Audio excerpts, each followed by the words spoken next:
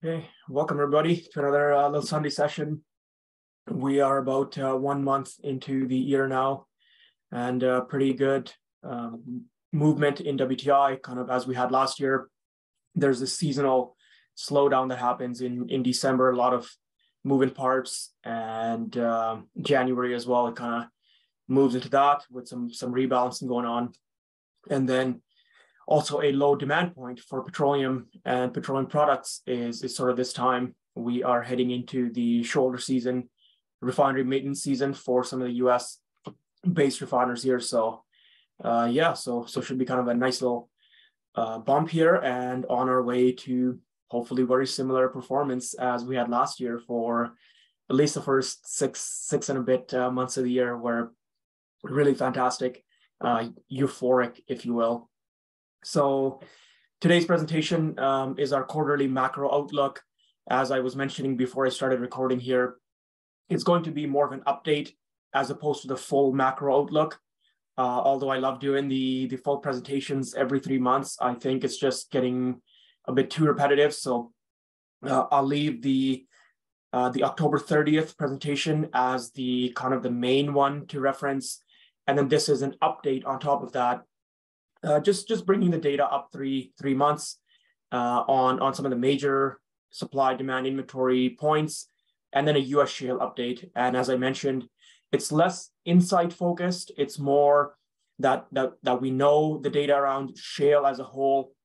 We know the data around well productivity. We know the data around what's happening on the supply chain side of things, the inflation side of things. And I just want to show visually through maps and through graphs that what's happening at the 50,000 foot view is also backed up by what's happening on a company by company or a county by county view. So it's going to be just a overall deeper dive to make sure we're not missing anything.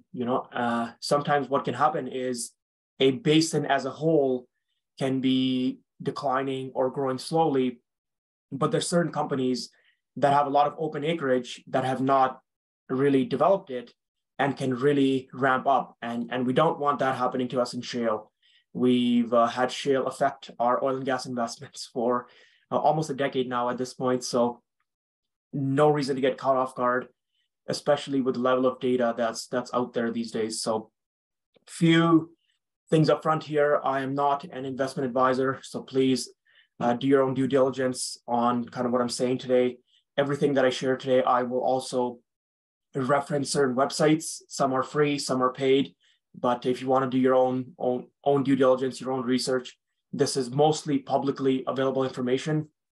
There is stuff that I pull from other reports and whatnot that may not be available. But either way, I think most of it's out there. Please check your risk tolerance. Oil and gas is a very, very volatile sector to begin with.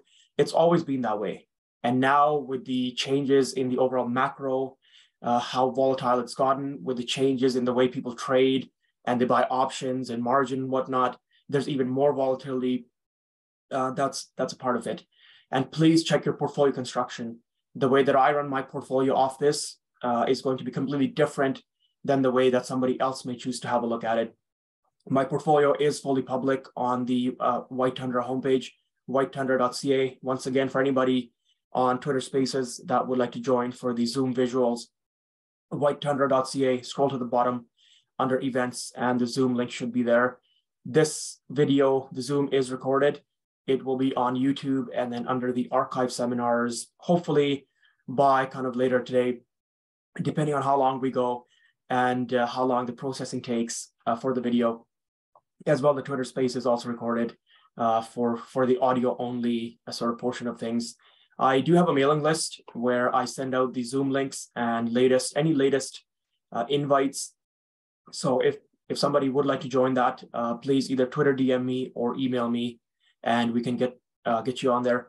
As I mentioned last week, I'm still working through some of the holiday backlog, and it's taken a little bit of time. So we're just gonna get through that. I apologize if you had emailed me or DM'd me and I haven't got to putting your name on the mailing list, but I will get that on there.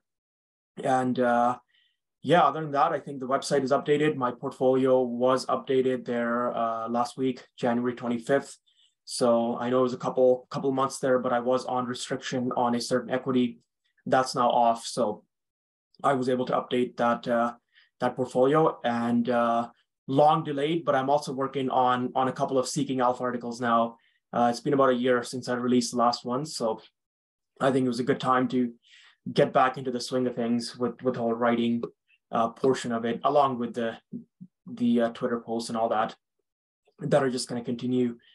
And yeah, I don't think I had too much else up front. For anybody that's new attending, I will say, I mean, you're welcome to listen live for sure. And then I would go back and reference the October 30th presentation as well, which gives you a more deeper dive into the more so the supply and the demand portion of it. I talk about inventories a lot in today's seminar as well. For anybody that is in the future viewing this on YouTube and you have a chance and you want to spend the time looking into oil and gas macro, I would suggest you go back and watch the October 30th presentation first, and then use this as kind of an update on that and a more deeper dive into shale, which I think is going to be a major what do you call it, like a polarizing factor going forward, where certain people believe that shale can ramp up to ungodly amounts of production, and then there's other data that's suggesting that not only can they not grow, but there's a significant problem here from a supply demand perspective, a raw barrels perspective, but also from a psychological perspective. The amount of people out there that are failing to put a risk premium on the price of oil, that are failing to put a geopolitical premium, that are failing to put an energy scarcity premium, a lot of that has to do with their view that if anything goes wrong in the oil market, shale is just going to ramp up another 1 million barrels per day next year. So as long as people continue with that mindset and not realizing what's happening under the hood, there's going to be this natural lack of participation, and people actually, in fact, might be shorting stuff. As soon as oil gets to $80, $85, they feel like, oh, this thing is completely overvalued. They still think shale break-evens are $20, $30, $40. So I'll get into all that here as I go on. So yeah, that's kind of where we are. So we'll get started. I apologize for anybody that's new joining. I cannot take questions on Twitter Spaces. So just the way with the audio recording, how it is, you will have to come onto the Zoom for any questions. And yeah, we'll end with a Q&A session as well, depending on where we are on the time, once again, going forward. So yeah, so we got our topics. So we'll start as usual with the USA pricing. This is 1 day delayed, but you know, still pretty good. We were able to get over that $80 mark for about a week or so. Friday knocked it down again. A lot of paper activity, pretty significant hit that the oil markets took. Not the equities, but the oil price itself, which is very interesting. The way there's this certain days there's this huge divergence, and we're seeing more and more of them where oil prices goes down and the equities don't do too bad.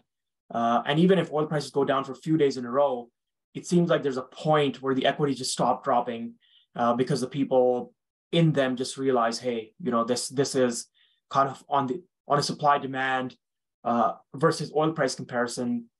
It's getting to points where it shouldn't, and it also is allowing new buyers to come in who are looking for that little bit of a dip. So a really good price action to see. I'm not going to read too much into it because it's still very kind of inconclusive day to day, week to week. But the point I want to make here, if you just look in the past 5 years, you know, we're still looking pretty good, other than a 3 to 5 month period last year where we were above these prices. Still pretty good. And I'll remind you, from 2015 to 2020, WTI averaged $50 a barrel.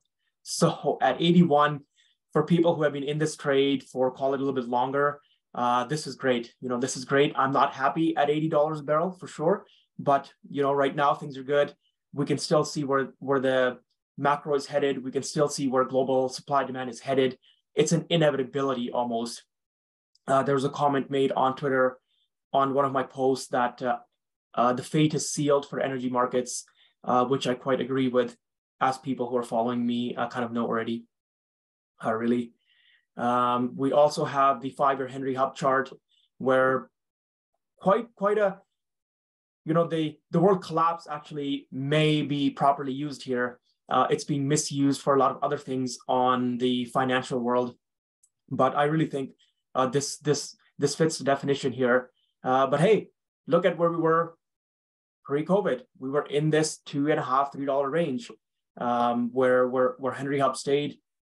US shale producers are just notoriously not caring up to a point.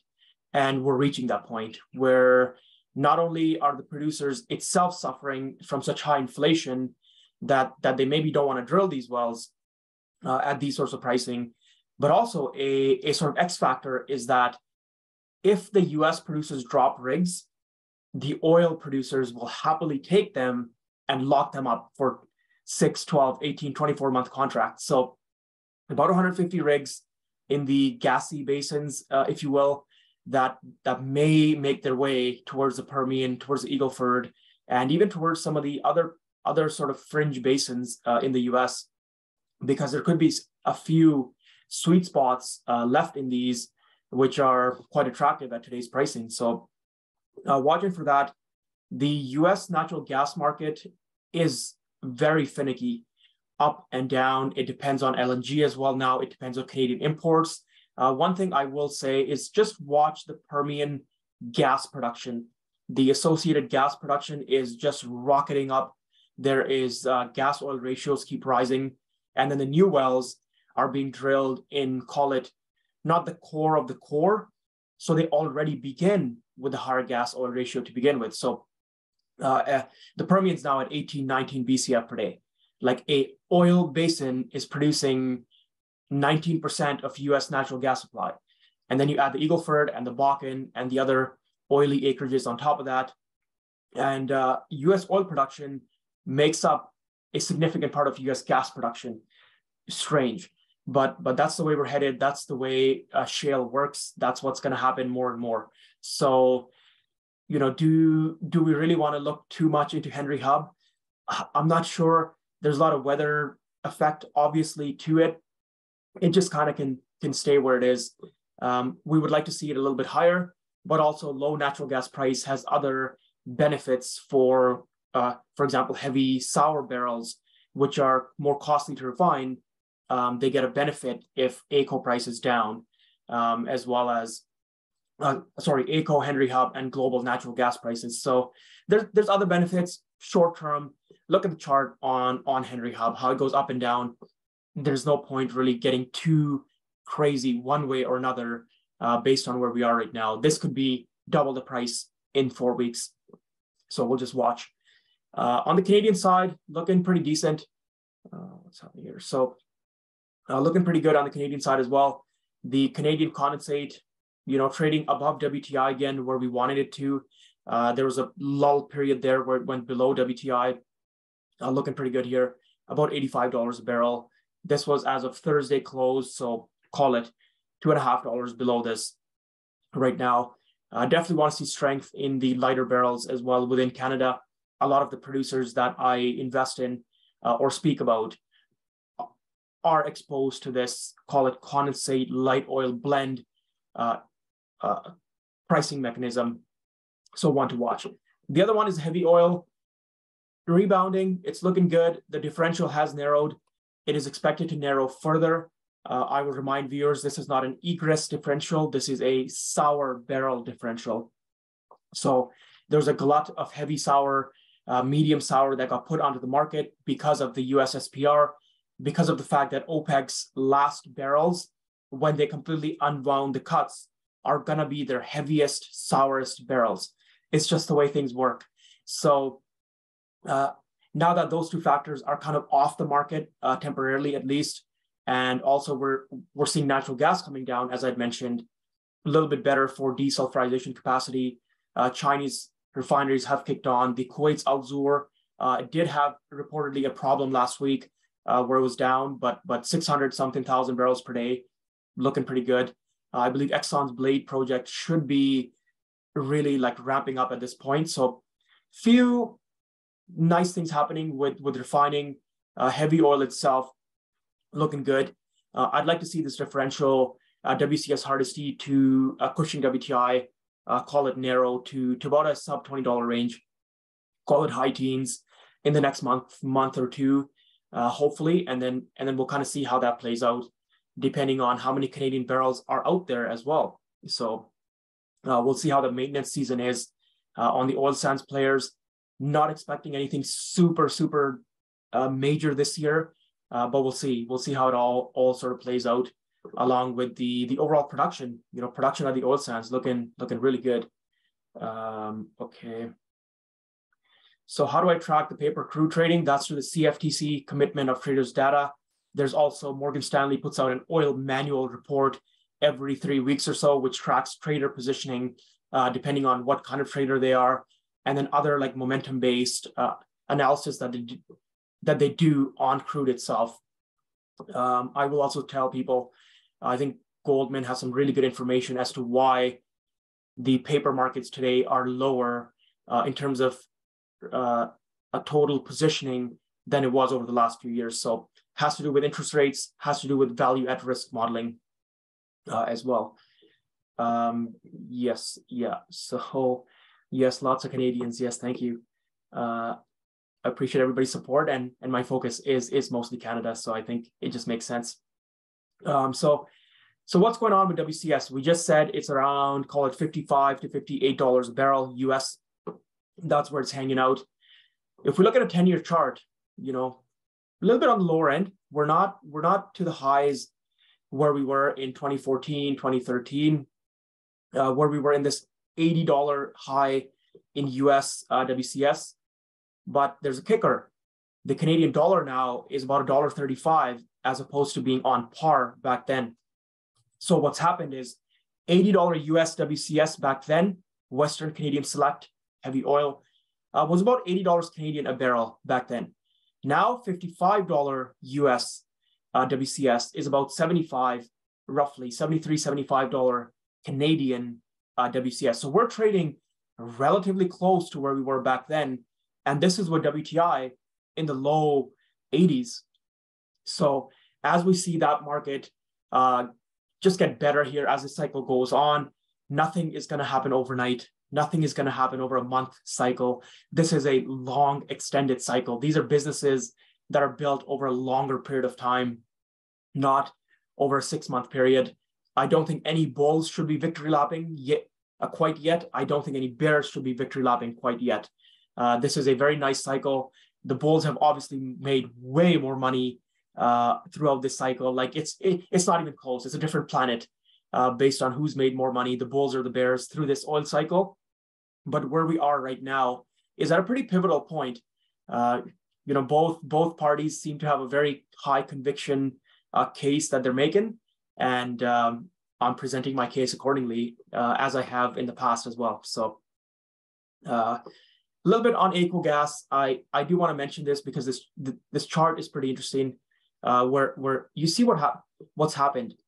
The spot price has dropped. The next year, 18 months has dropped a lot in terms of AECO gas pricing futures. That's just to do with the warmer weather and where we are in overall supply demand, especially with the US natural gas production and Canadian natural gas production. But here's the interesting part. If you look into 2025 and onwards, the curve hasn't really dropped. From a month ago, the curve hasn't dropped. It's still looking relatively strong that far out. So one winter doesn't change the trajectory of natural gas for the entire decade. It's a 1 year, maybe 18-month kind of impact. And that impact can be reversed quite quickly if things move the other way. So if call it 30 gas rigs move into oil acreages in the US, that could have a material impact on shale production next year, US gas production and US oil production, for that matter, more so gas than oil, just given the decline rates on these gas producers are relatively high, and more production is more shale-y focused, if you will. The second point on this curve is that if we compare it to a year ago, not only is our strip looking higher on this front month, But despite the problems in the front month over the last month or so, the back end is looking really good. So compared to kind of last year, 2024 is up about 10, 15%. 2025 winter is up about 20%. Going even further, 2026 is up another 30-ish%. So a little bit of optimism on LNG Canada coming online, obviously. But just overall, the market is realizing these short-term impacts are short-term. The overall supply-demand issue is longer term. And if you have lower pricing in the short term, you can't fix the long term. People were not willing to invest at $100 oil and $6, $7, $8 gas. What do you think they're doing at $80 oil, $3 gas, right? The lower the short-term pricing, the higher the back end should start to get, or at least get way more stabilized.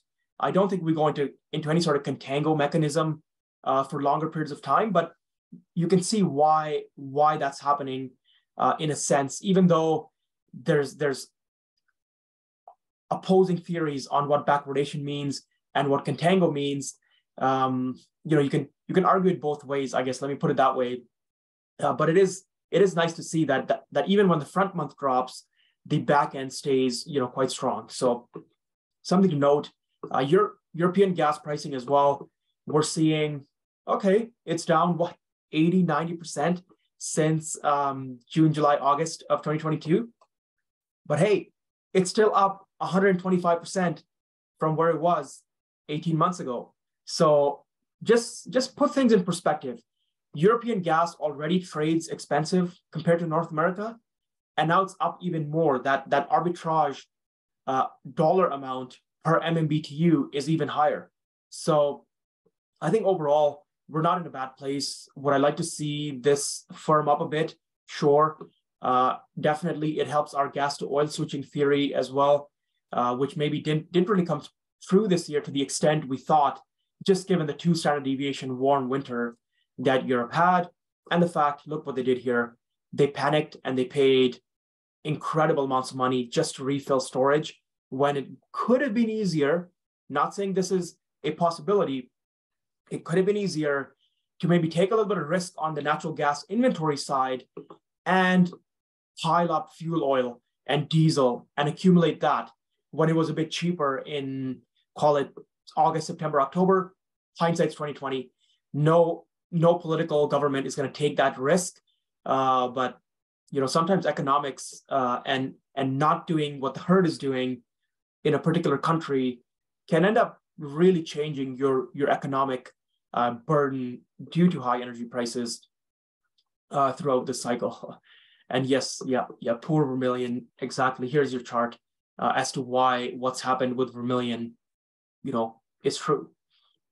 Here's winter 23.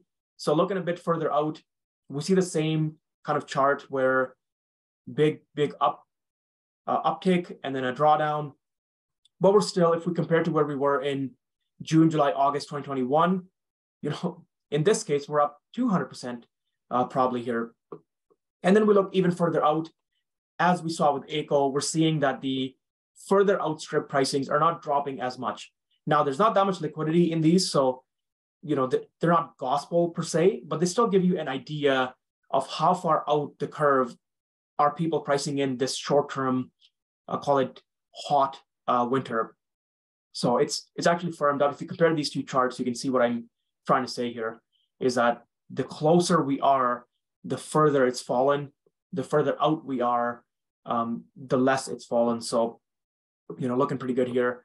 And again, natural gas can change in 4 weeks. In 4 weeks, you could be talking a completely different story where the narrative, again, has changed to this energy crisis narrative as well.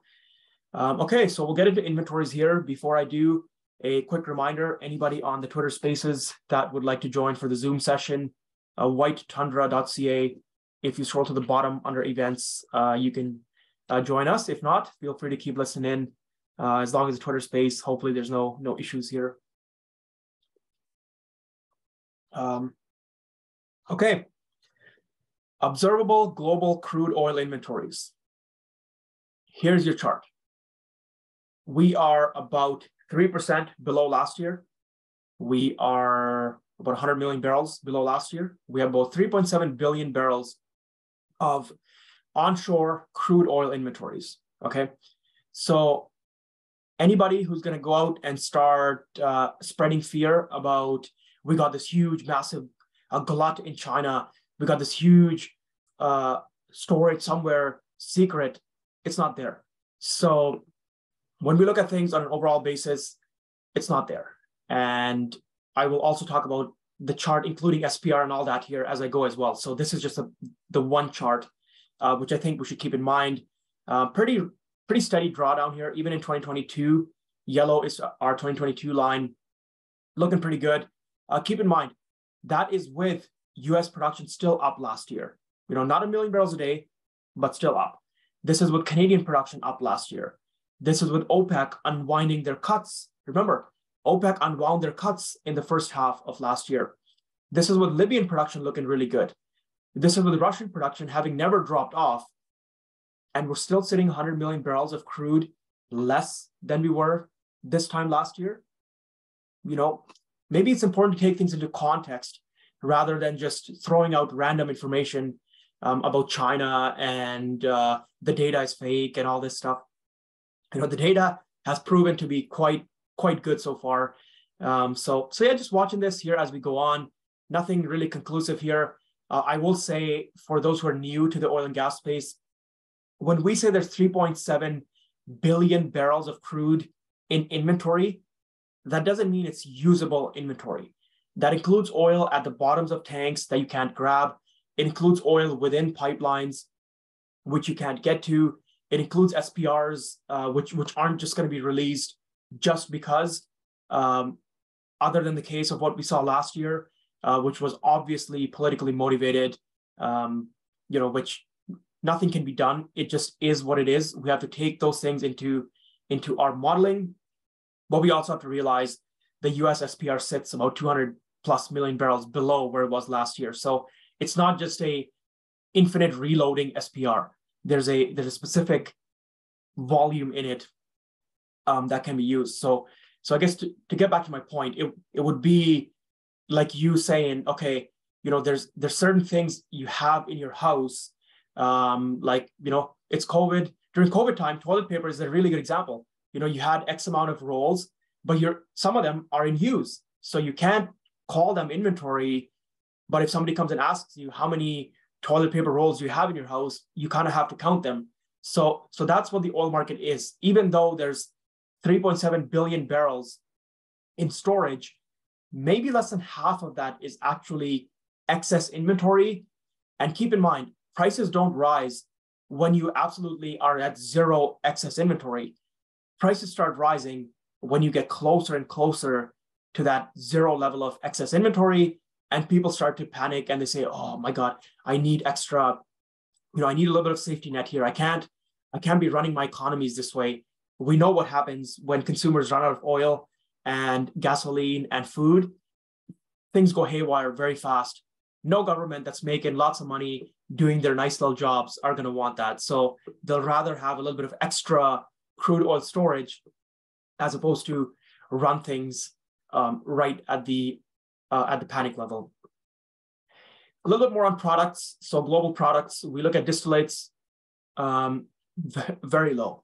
Distillates is at a multi-decade low is what we're starting off at right now this year. Why? Because diesel fuel is what runs the economy. So when everything stopped during the COVID time, people stopped consuming gasoline, jet fuel, etc. People were continually consuming diesel for the products that were shipped for their agriculture, for refining, whatever else, home heating, etc. It just kept being used, and we don't have it.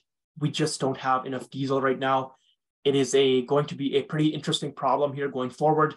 The crack spread for diesel is much higher than it is for gasoline. It has been like that for the last 12 months plus, and likely going to continue for the foreseeable future. I don't see any fix to this right now. Not good for oil investors because we want a higher oil price and a less crack spread. But right now, we just don't have the diesel refining capacity to produce these barrels. Al-Zur will help. A little bit of out of China will help, but there is a large gap in the market so far. I'll just jump to jet fuel here. You see what's happened with jet fuel. We're again just falling off a cliff here and don't have the inventories. And keep in mind, international jet fuel travel is just picking up. I will talk about this in a few slides, but jet fuel travel or jet fuel consumption could be 1.5 million barrels per day more in 6 months. Not exaggeration. This is based off forward-looking schedules. This is based off announcements by airlines that have been approved by federal aviation regulators. This is not just mumbo jumbo. This is based off real news and what the earnings releases are being put out. So where's the problem? The problem is that jet fuel and diesel come out of the same refining stack. So if we need 1.5 million more jet fuel, which is relatively low inventory, and it comes out of the diesel stack where diesel is already low, and we don't have the 1.5 million extra barrels of refining capacity, what's going to happen? So the jury is still out. Is it going to be that crude prices jack up? We need more heavy oil production to make up for those. There's some refineries that can maybe increase their runs, or does the diesel jet fuel crack spread blow out again as we had last year? We had a little bit of a issue there. And the secondary problem here is that US refiners skipped maintenance last year. Some of them wanted to really take advantage of the high crack spreads, so they skipped maintenance last year. You can only do that for a year.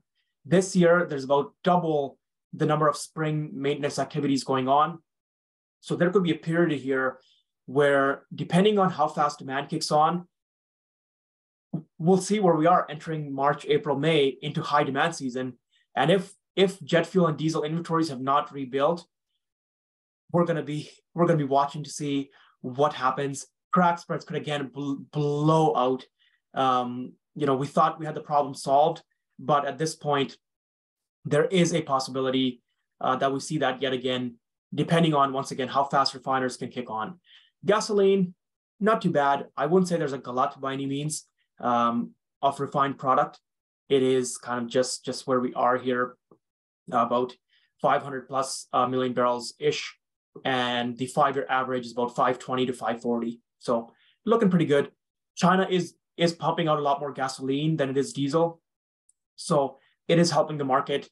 Unfortunately, a lot of that gasoline is being consumed within China and then within the Southeast Asian market. So we haven't really got a chance to build gasoline inventories.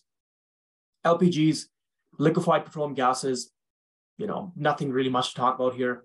It is where it is. It's a seasonal thing. We're going to see how far we draw here on this, especially with some of the emerging market demand coming in very strong for these LPGs here over the last little bit. Okay.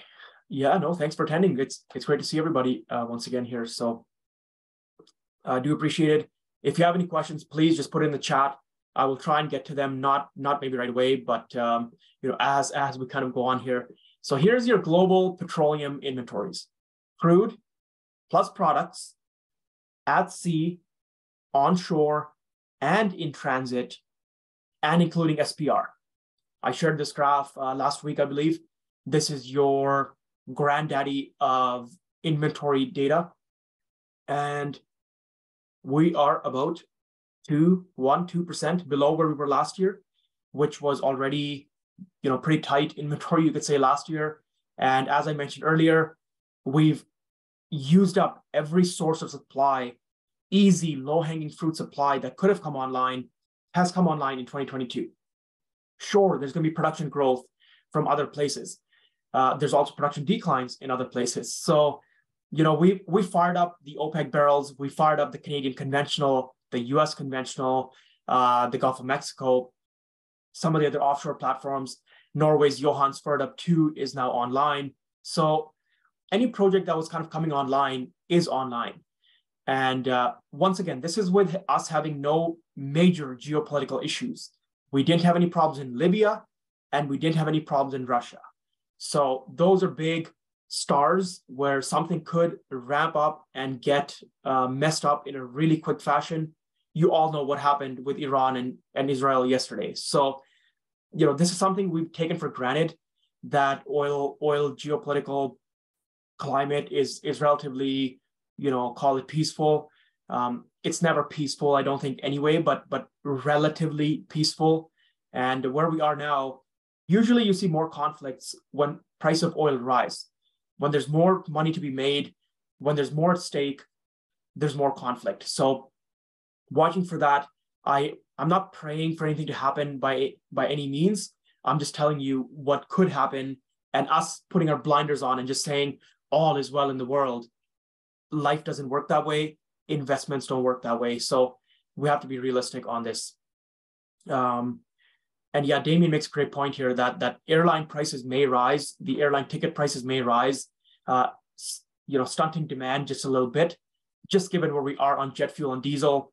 We'll see. I don't want to speculate right now.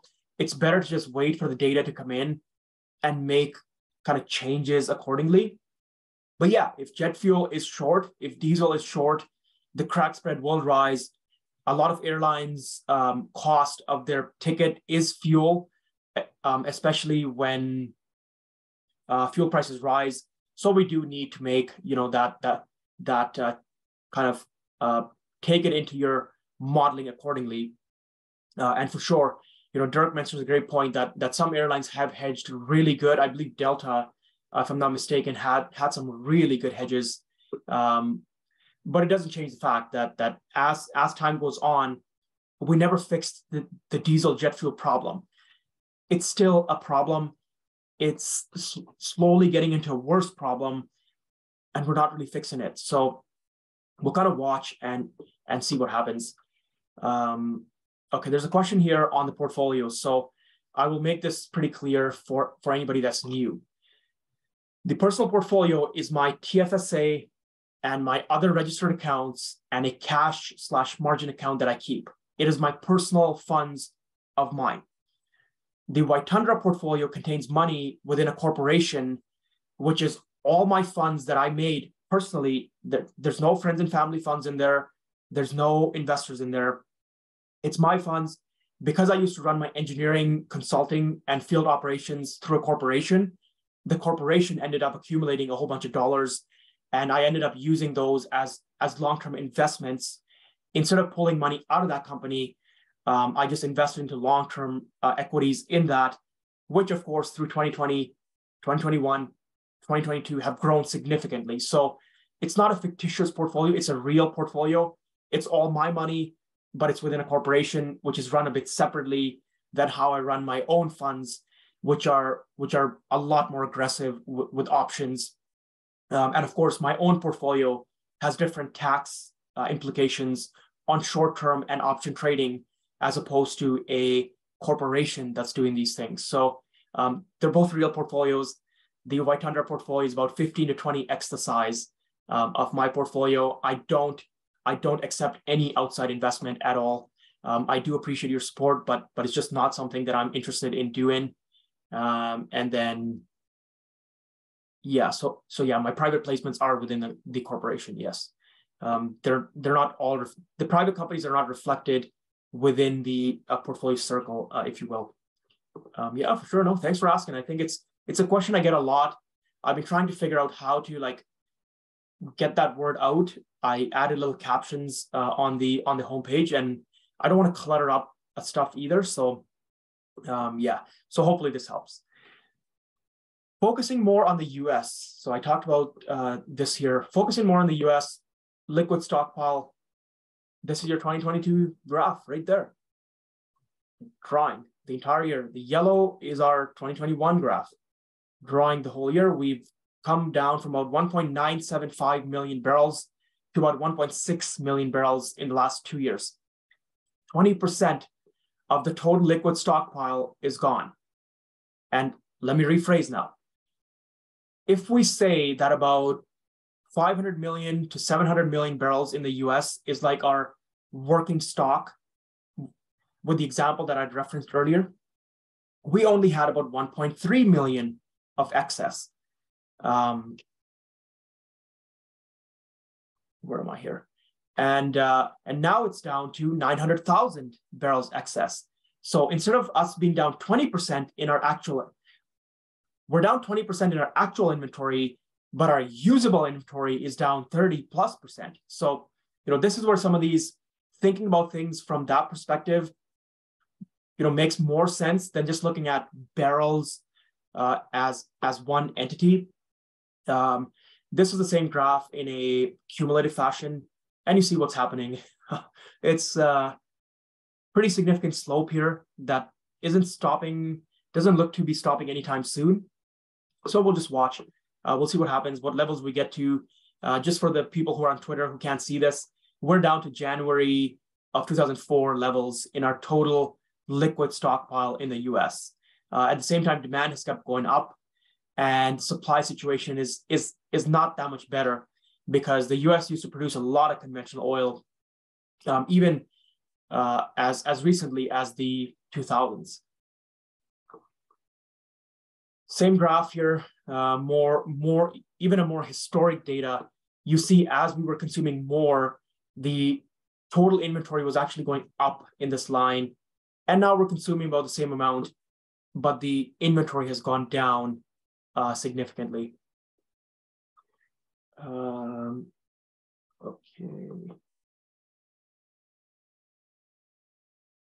Yeah, I'll have to look at this commitment of traders after the fact. Mark, we can maybe chat about it a bit more.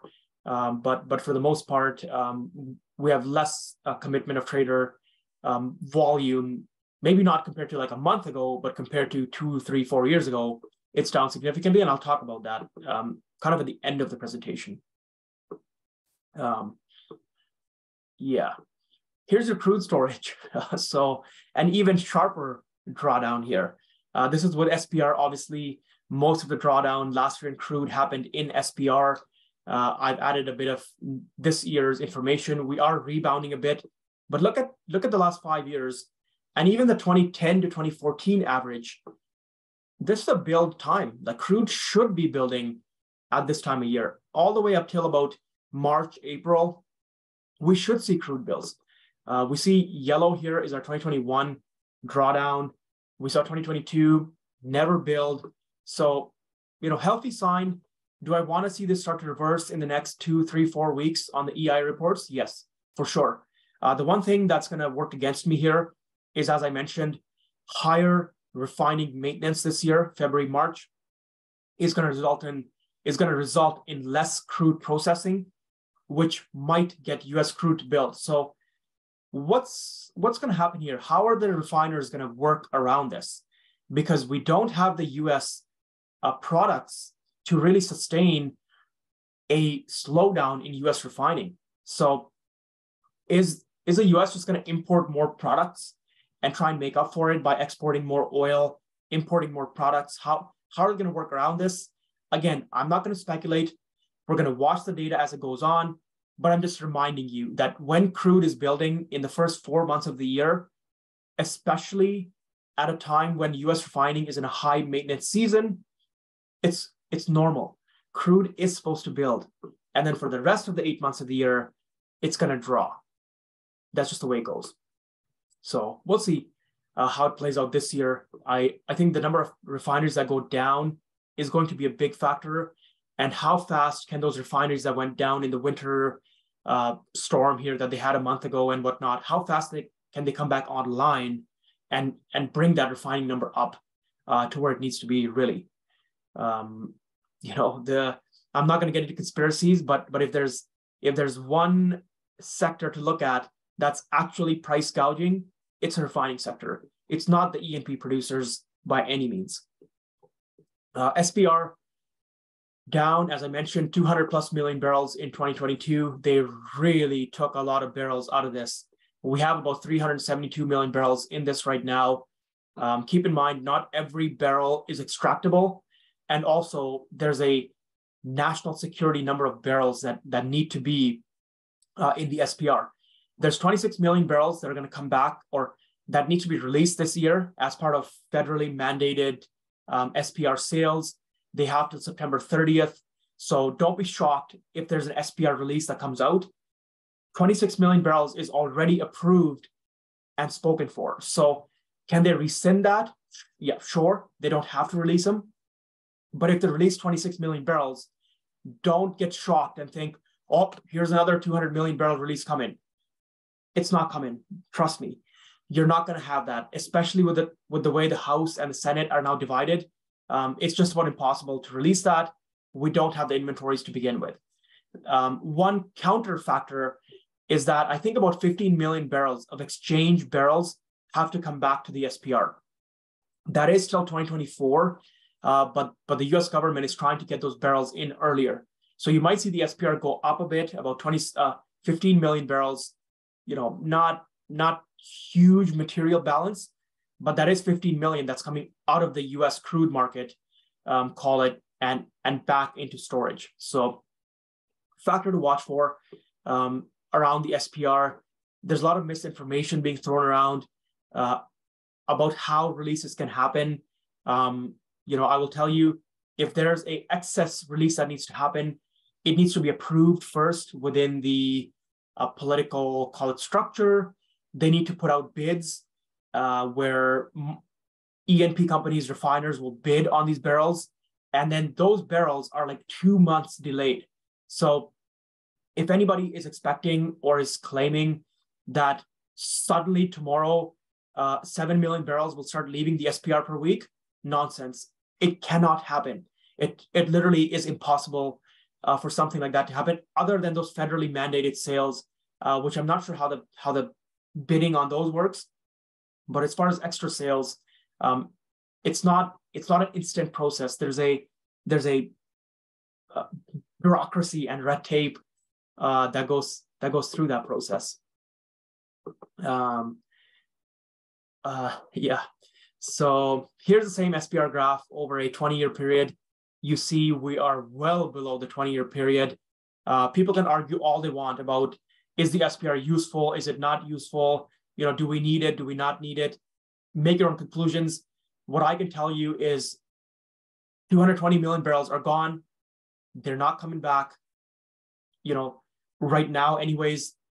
So they're gone. Your safety net in the market is out. That's what we need to think about from an oil and gas investment perspective. If they refill it, great. But I don't foresee them refilling it anywhere close to the 700 million barrels they had anytime soon. And in fact, they might stabilize at this range of 350 million barrels because that's where the federally mandated sales, we're going to get them down to, call it 5 years down the road anyway. So so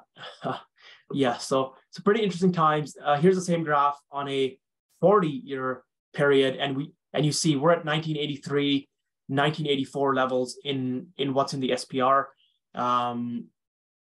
Being the world's biggest consumer of petroleum products, I would rather have more safety nets than less.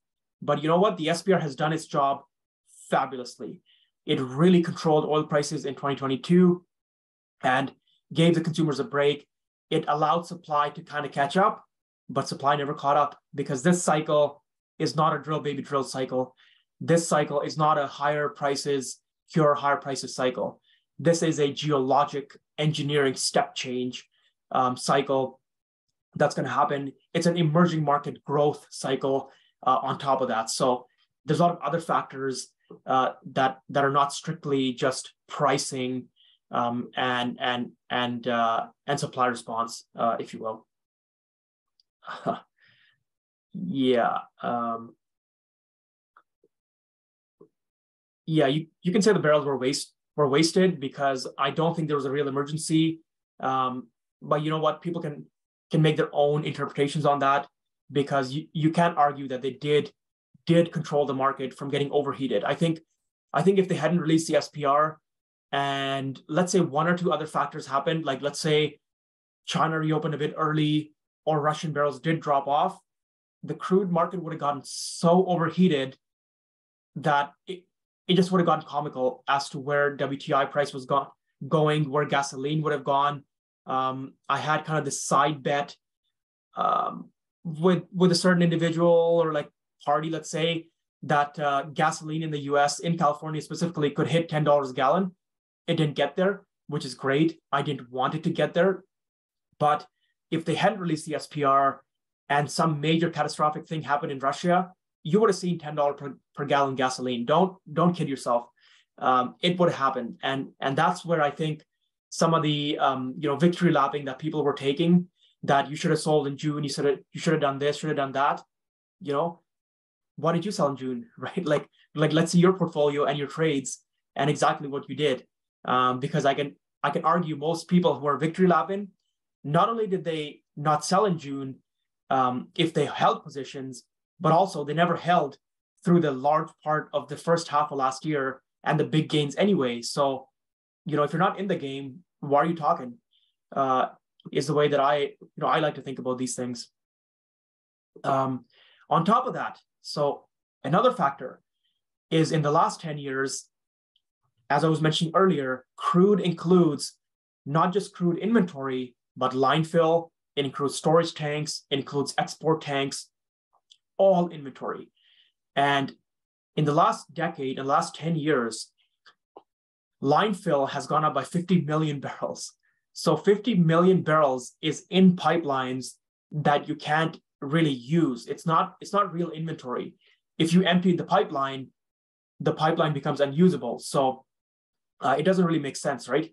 So when I'm comparing crude where we are today to 2000, to 08, to 2014, just keep in mind, we have another 50 million you have to take out because it's effectively unusable oil. On top of this, there's another 50 million that went into storage tanks and export tanks. Because the US became a net exporter, there was a lot of, not a net exporter, because the US actually started exporting oil, crude oil, you need export tanks of large size because ships might come in all at once. There might be a delay on when ships can come in. There might be a fog incident. There might be rough waters. You need a lot of excess storage that is effectively unusable for the general market, but it's used just for the export market. So another 50 million barrels of that.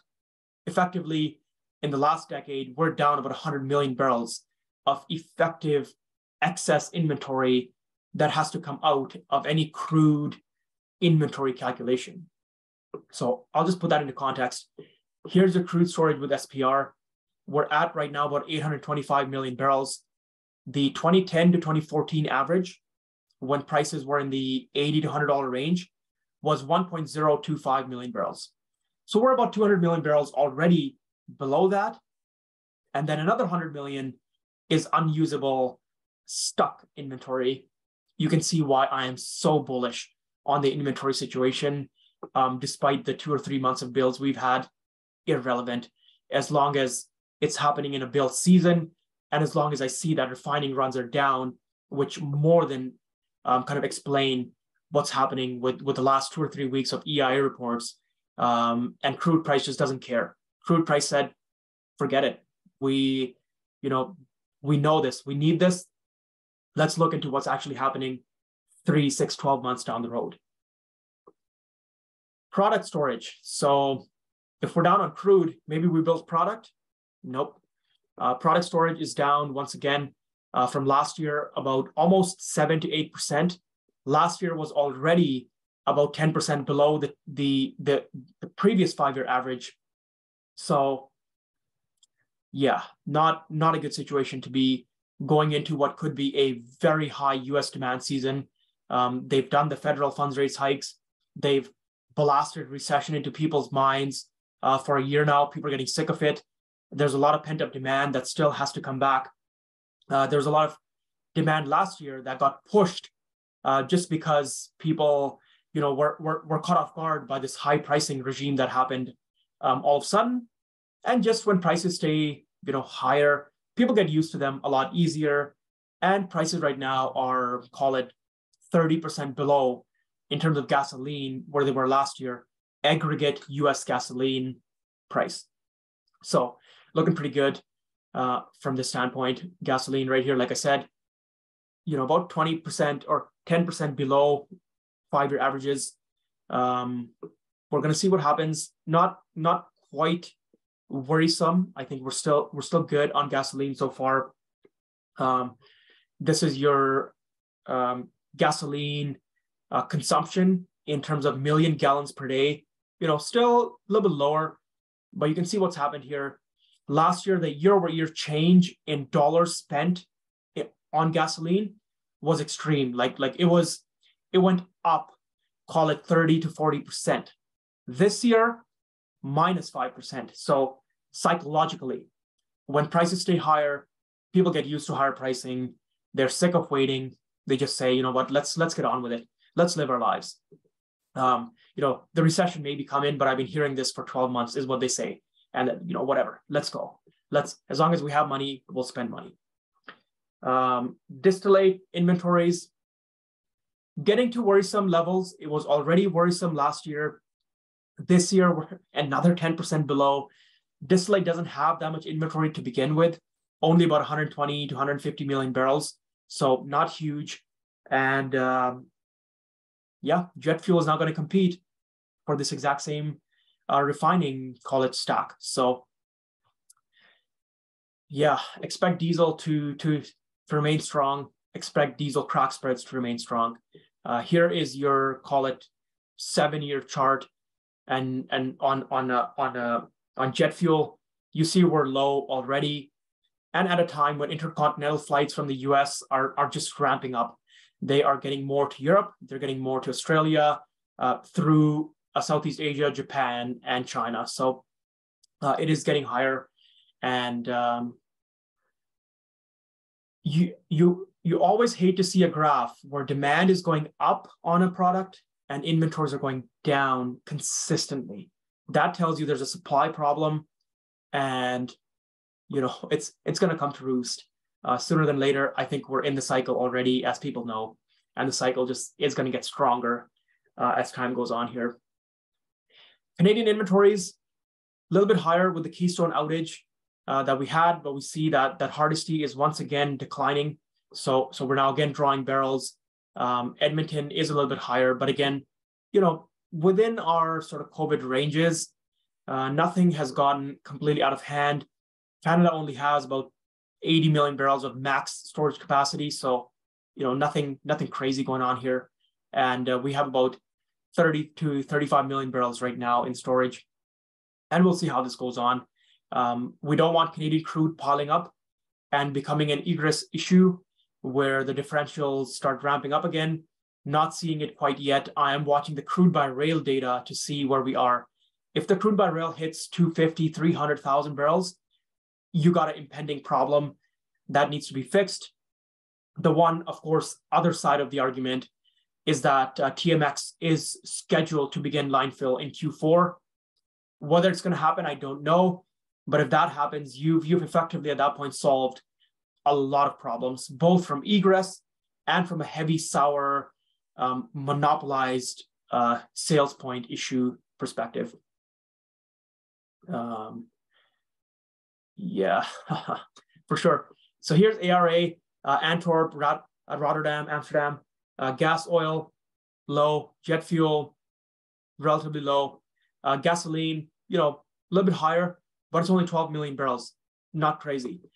Fuel oil, within the norms. So one point I would like to make here is that I saw a lot of people trying to tell me that gasoline was piling up in Europe, and sure, in terms of percentage, it's piling up, but in terms of raw barrels, it's nothing. It's a very small storage point. It's more of a transition point where ships offload here, and then it goes into Europe through these points. So, the absolute barrel amount is totally minuscule. It's the same with the West Africa thing, and I'm kind of digressing here. But all these comments on Twitter that, there's all this crude piling up in West Africa, it's a big problem, and you later find out it was like 3 or 5 million barrels extra in terms of absolute amounts that went unsold or piled up. So if you're looking at any bear case to oil, or bull case for that matter, don't just look at like within a 5-year range where we're at. Look at the absolute barrels. Is it actually a problem, or are people taking a percentage deviation on a small part of the market and trying to exaggerate things to promote their narrative or whatever they want to do. And I'll more than happily call out people like this all day long. There are definitely bad actors on there that have a specific narrative that they're pushing using data that has this exact trend that I mentioned, where the percentage deviation is high, but the absolute number is meaningless. Singapore inventories, looking pretty good. Middle distillates, again, very low. Residues, which is your very heavy barrel products, looking pretty good. And then our light distillates are going up a bit, which, we'll watch and see what happens. Once again, it's only an extra 2 or 3 or 5 million barrels. It's not huge. Why are light distillates rising in Singapore area? We'll see. I do think that the more of the problem in diesel is in jet fuel, middle distillates, and sort of the heavy middle distillates, not the super heavy stuff and not the super light stuff. Those are kind of in sync, if you will. Saudi inventories. One thing that people completely fail to mention is that Saudi has reduced their inventory, crude oil inventory, by 200 million barrels since 2015. So those are effectively an SPR that no longer exists. So, we don't have excess band-aids sitting all over the world. The US was likely the only one. I'll talk about China here in the future slides here. So rising slightly, we'll watch this trend, see what happens. What's counteracting it? Saudi product inventories are going down. So as their crude inventories are going up a bit, they're not refining a tiny bit more. Their product inventories are down about 15 million barrels in the last year or so. So they kind of counteract each other.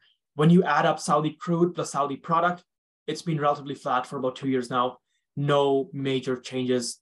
And keep in mind, even though OPEC cut 2 million barrels, quote unquote, the people at the time were arguing, oh, it's really only 700,000. Oh, it's really only a million. You're overplaying the actual cut. Okay, agreed. Now, the spare capacity is only 700,000 or a million. It's not 2 million.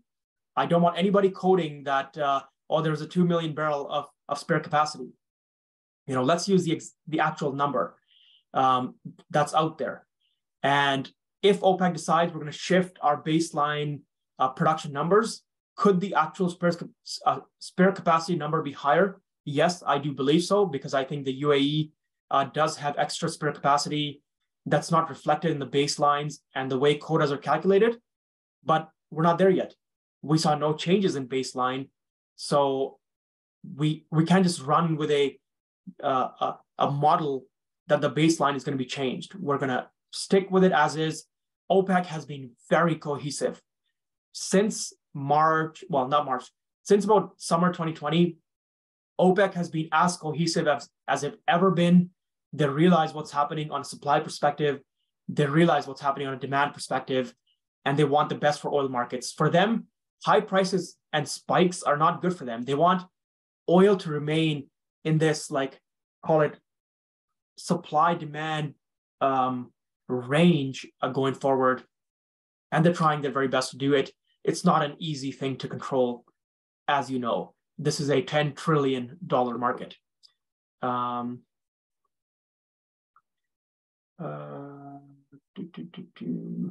Yeah, so I'll talk about the Chinese SPR as well here, and there's a couple of points that I would like to discuss on that. So just hang on there for a sec. Fujairah inventories, a big port hub out of the UAE now, growing in relevance as a shipping terminal, if you will. Looking pretty good, as opposed to 2 years ago. No real inventory build. We are about 20% below where we were in September 2020. Mostly on the heavy side. You can see what my point was about the middle distillates. We're definitely low on them. The light distillates are within range, and the heavies are, kind of within range as well. So nothing too crazy going on there. Singapore inventories, floating storage. You see again what I'm trying to say. The low sulfur fuel oil is down about 50%. And this is not barrels, this is million tons. So there's a bit of relevance here. Low sulfur fuel oil is low. Fuel oil mix is within range, and the high sulfur fuel oil has piled up. So I will be discussing this more in detail as I go on. But when people talk about products, when we talk about crude, it's important to dive deeper and figure out which exact distillate is the problem. Which grade of marine fuel is the problem here? Which one do we have a glut of? Which one is within range? And which one is lower? Just saying that crude products are building, your statements is meaningless. It doesn't give me any information as to what's actually going on, how to trade, how to put it into my model, how it affects my investments. It doesn't mean anything. You really need to figure out actually what's happening. And Vortexa does a great job at tracking these things on a week by week sort of basis. So China, here's your Chinese inventories. We're at about 1.02 billion barrels right now, crude, including SPR. Pre-COVID, we were at about 990 million barrels. Does it sound like there's an excess somewhere? In fact, since the high of COVID, we've dropped 80 million barrels. So I think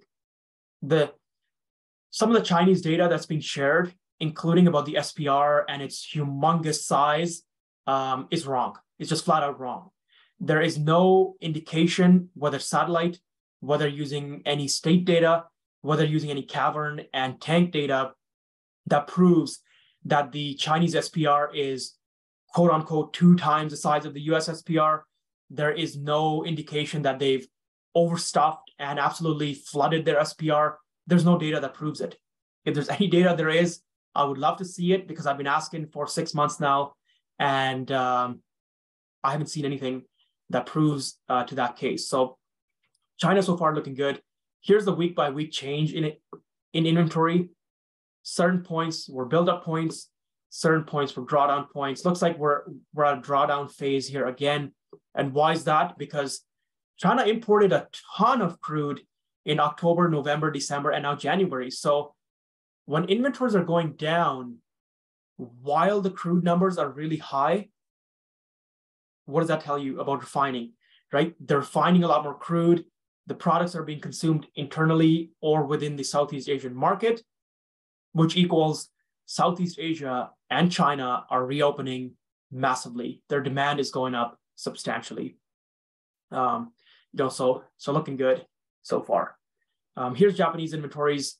We're down about 20 million barrels in the last 2 months. So something has definitely changed here as far as what they're doing. Could be a little bit of fuel oil consumption as well. Looking pretty low. Compared to pre-COVID, we're down about 10% plus. So there's no glut in Japan either. China, let's talk a little bit more about China. Here is your inventory, crude inventory, plus condensate, plus NGL, and other refinery feedstock. So not the NGL that comes out of the plants, but NGL feedstock, and then it includes SPR. We are right where we were last year, exactly where we were, 900 million barrels. About 400 to 450, 500 is commercial, another 400 is their SPR. The SPR is full. Yes, it is 100% full. So let's talk about this psychologically a bit. China just built their SPRs. So if they're building SPR as a crude storage, they're naturally going to be full. They're not using it like the US did, where it's been built for 40 years. Now it becomes this like usable mechanism. It's just being built. It's just getting their first batches of crude go into these. So it's full, about 400 million barrels against the US, which is a crude exporter, a massive crude producer. China imports about 10 million barrels a day right now, plus their own other consumption of 5 million, which they feed from their internal production. So a country like that, that's so liable to trade routes, that's so liable to increasing demand internally, they're not going to release their SPR just for fun. They're not going to release it because they need re-election. This SPR is in there, it's locked. Those barrels have effectively become unusable. So when I talk about how much real crude inventory is there, you've taken 200 out of the US, which was usable inventory, and effectively over the last 5 or 6 years, you've locked in 400 within China that became unusable inventory. Would China release it if oil prices hit 100 plus, 120, 140? Yeah, they will.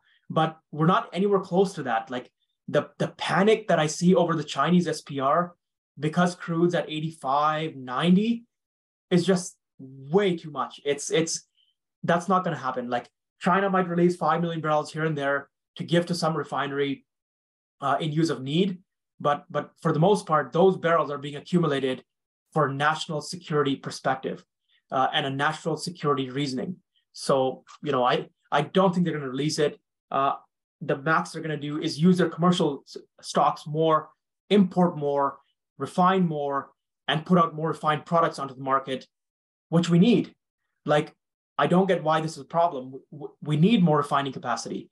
I just explained in the inventory situation why we're short on refining and why we need those Chinese refiners to ramp up and to export products.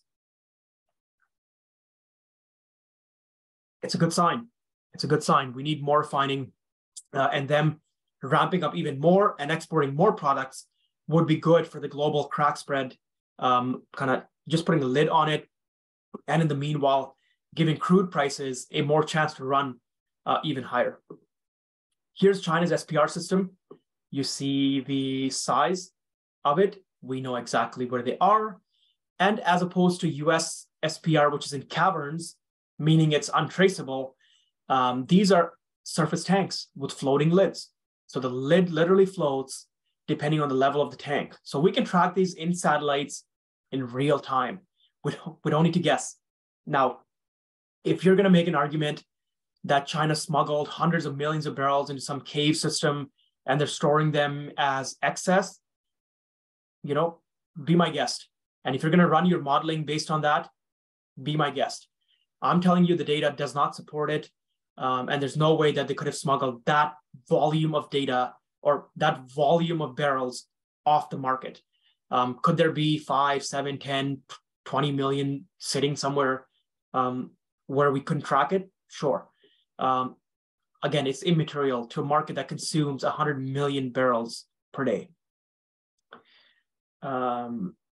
Yeah, great point. So the American SPR is a commercial participant. The Chinese SPR is, as its true meaning, a strategic petroleum reserve. Product inventories. So this is a graph that I think really should be, people should ask for these graphs. Every time somebody says products are building, there's this huge glut of product. Okay, where is it? Let's see it. Light distillate, drawing when it should be building. Middle distillate, drawing when it should be flat. Heavy distillate, building in a roughly built season. Heavy distillate only has a few uses per se, so not bad. It's building as it has in the last 5 years. Other products should be drawing, and they're building substantially. Here is the build that the people keep referencing. And look at the product category. It's not even important enough to give it a name. It's other. It's your NGLs, it's your propanes, it's butanes, ethanes, petrochemical feedstock, stuff that has no real use other than those specific uses. Can you blend some of it into a gasoline pool? Yes, and Asia does blend some of these products, especially butanes, into their gasoline pool, but it's still a very low value, limited use product. And it's already baked in because the NGL and the propane and the butane and the ethane price are already severely depressed compared to the rest of the product market. So it's your low value, low use product building, your actual usable products, your distillates and your gasoline and your jet fuel are within range, almost below range, and drying. So two sides to the story. We really got to dive deep into these things and figure these things out. because looking at it from a sky high view doesn't give you a true picture of what's happening. As long as this remains true, you're going to see crack spreads keep going up. You're going to see the propane NGL market keep getting depressed. That's just how it's going to work. And you already see it. Worldwide crack spreads are going up, whether it's the US, Middle East, Mediterranean, or even the Asian market. Singapore refining crack spreads keep going up because there's a real problem in the usable products category. Floating inventories. So this is a kind of an interesting chart as well. So here's a global inventories in blue right now, floating, within a very tight range, nothing piling up by any means. Here's the global inventories last year. So compared to this, we're 5-10% lower, not material. It is what it is. But China right now, floating inventories about 15 million barrels. 6 months ago, it was about 25 million barrels. 12 months ago, it was 50 million barrels. So 35 million barrels of Chinese floating storage has come off the market. They have brought it onshore. It's now reflected in their commercial inventory or their SPR, or they've refined it and they've exported products from it. So in essence, when we look at Chinese crude storage, including floating, including SPR, we're down 5% compared to where we were about 12 or 14 months ago. So here's your China onshore graph, about the same as last year. Here's the floating graph, is down about, if we just zoom back into October a bit here, we're down 25, 35 million barrels. China overall has less crude where it is, where it's sitting. So any argument that's going to tell me that Chinese crude is, building and there's this glut, show me the data. Where is it building? I'm happy to see it. Again, it's been 6 months, haven't seen anything. Global crude and condensate, just to back it up, using Kepler data instead of Vortexa, it's showing the same. This graph is a bit delayed, but you can see how during COVID, we had an excess 100 million of floating storage. It's largely been drawn down at this point. If we go back to the Vortexa graph, we're at about 80-ish million barrels, 80 to 85. And that's roughly where we were pre-COVID. So, nothing really all that interesting there. Oil on water. So global crude oil on water, well within our trend range. Oil in transit. This is active oil on ships that's being moved here and there. I don't know why people have such a big need to look into these things, because it's effectively oil that can't be used. So you're not just going to go, land your commercial airliner on some marine VLCC and start filling up, right? It's not going to work that way. So the oil is effectively unusable. Not seeing any big concern here. The Russian barrels that are taking longer routes are going to result naturally in more oil in transit compared to the previous 5 years or even before that, as well as just the more oil we consume, the more oil that ends up in transit, right? It's just the nature of where oil is being produced and where the refining infrastructure is being built. Iranian onshore inventories are down from about 110 million barrels to 97 million barrels in the last 2 years. So Iran as well is pumping out a lot of their floating storage. We don't have excess anywhere. And I'll end the inventory section on that. If there's any questions, please put them in the chat. A quick reminder, anybody on the Twitter Spaces that would like to join for the Zoom visuals, whitetundra.ca, if you scroll to the bottom under events. And I can also take any questions on Zoom as well, just given the way it records versus Twitter Spaces.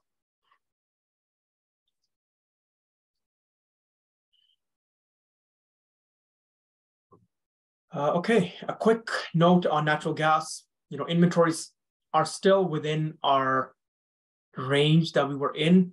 The problem, of course, is the future outlook on the weather, which doesn't look all that great.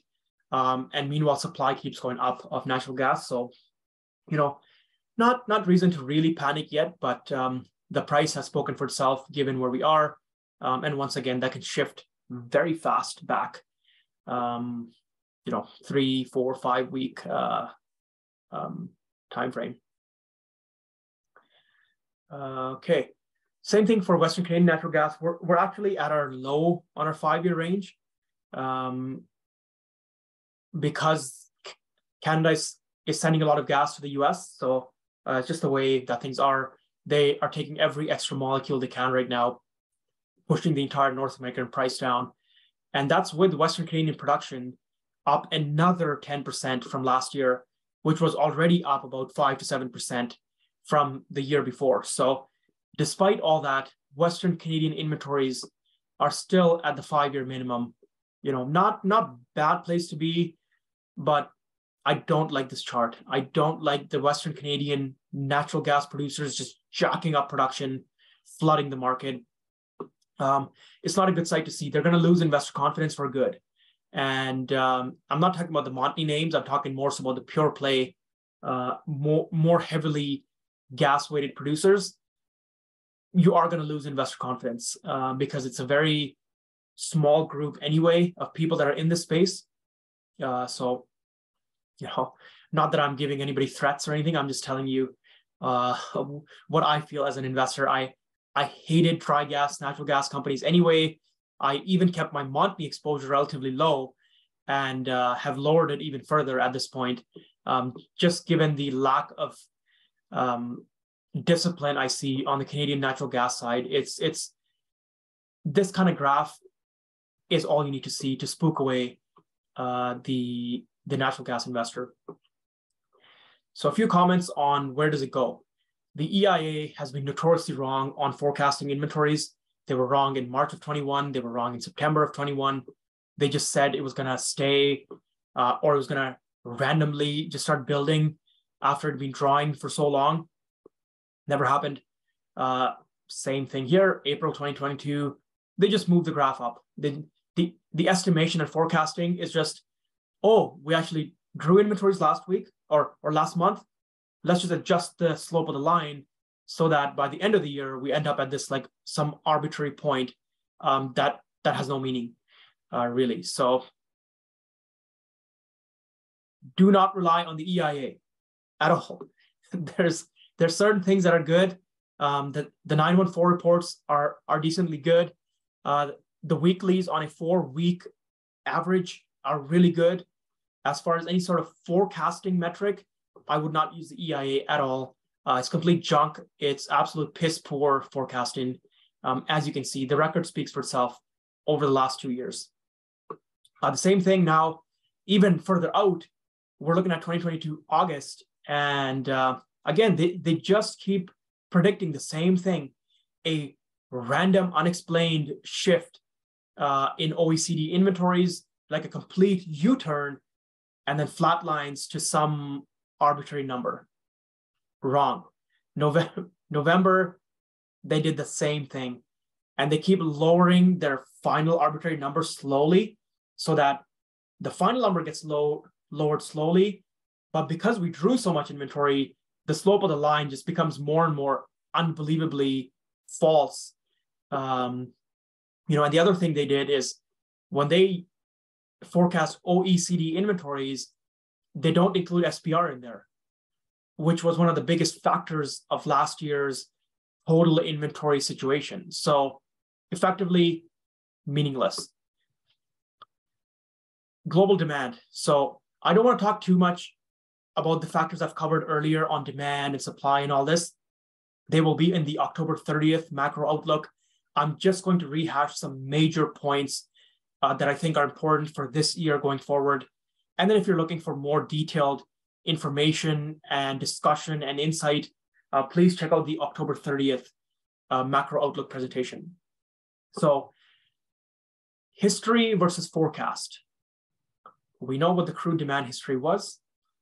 The forecast is where things really get spicy. EIA is forecasting 1 million barrels per day growth in 2023. OPEC is forecasting 2.2 million barrels a day of growth in 2023. it's going to be more than 3 million barrels a day of growth in 2023. When you look at the jet fuel market, just as one portion of what is, and I'll talk about this more, and then you look at the global economy and where it is, watch for these forecasts to keep getting revised up, especially the EIA forecast, which is just absolute trash right here. And then the OPEC one is already a bit aggressive because you don't want to over say what's going to happen. But I think the market is a lot tighter than what these forecasting will say. Forecasters hate to be wrong on the upside. They would rather always be conservative and adjust the model accordingly, rather than just go out and give some realistic model, and then some other factor happens and causes them to be wrong on that. So we'll see. The US EIA is forecasting 200,000 barrels a day of growth. OPEC's 200,000 barrels per day of growth. Maybe light, but we'll see. We'll see how the US summer demand driving season kicks on, and then the US travelers. How many inbound international travelers are there to the US? That's going to be a big factor. Keep in mind, the US is the only country left on Earth that still has an incoming vaccine requirement. Is it enforced? Maybe, maybe not, but it's still federally regulated law that it's an incoming passenger vaccine requirement. One of the House members has brought on a bill, I believe, that's trying to remove that. And I think the removal of that will bring in a lot of travelers from Europe, from Asia, from Australia, who just maybe don't want to take a chance. Fly 20 hours and then you get stopped because of this. So could be a big factor for international travelers into the US. And when they come to the US, what do? They drive ATVs, they take road trips, they go to Yosemite, Yellowstone, Tahoe, all the national parks, which are all driving parks. They take buses, consume a lot of diesel, they take Uber. So it does translate into the economy a lot more than maybe what people are thinking at quite this moment. And then the rest is mainly China. I think EIA is saying 0.5 million barrels per day out of China. OPEC is saying the same thing. So where do they differentiate is in the emerging markets. OPEC or EIA is saying 700,000 barrels. OPEC is saying 1.4 million. There's difference there. I think China is light. The non-OECD might be correct on OPEC, but the US and China are light. So we'll see how it plays out. I don't want to get super overconfident here, but I will make a call here that these are likely going to be adjusted up as time goes on, especially as long as we don't see some sort of super spike here, which obviously changes things. Like those sorts of models can't really be modeled. If oil hits 150, where does demand go? We don't know. We're going to find out if it does get there. Okay.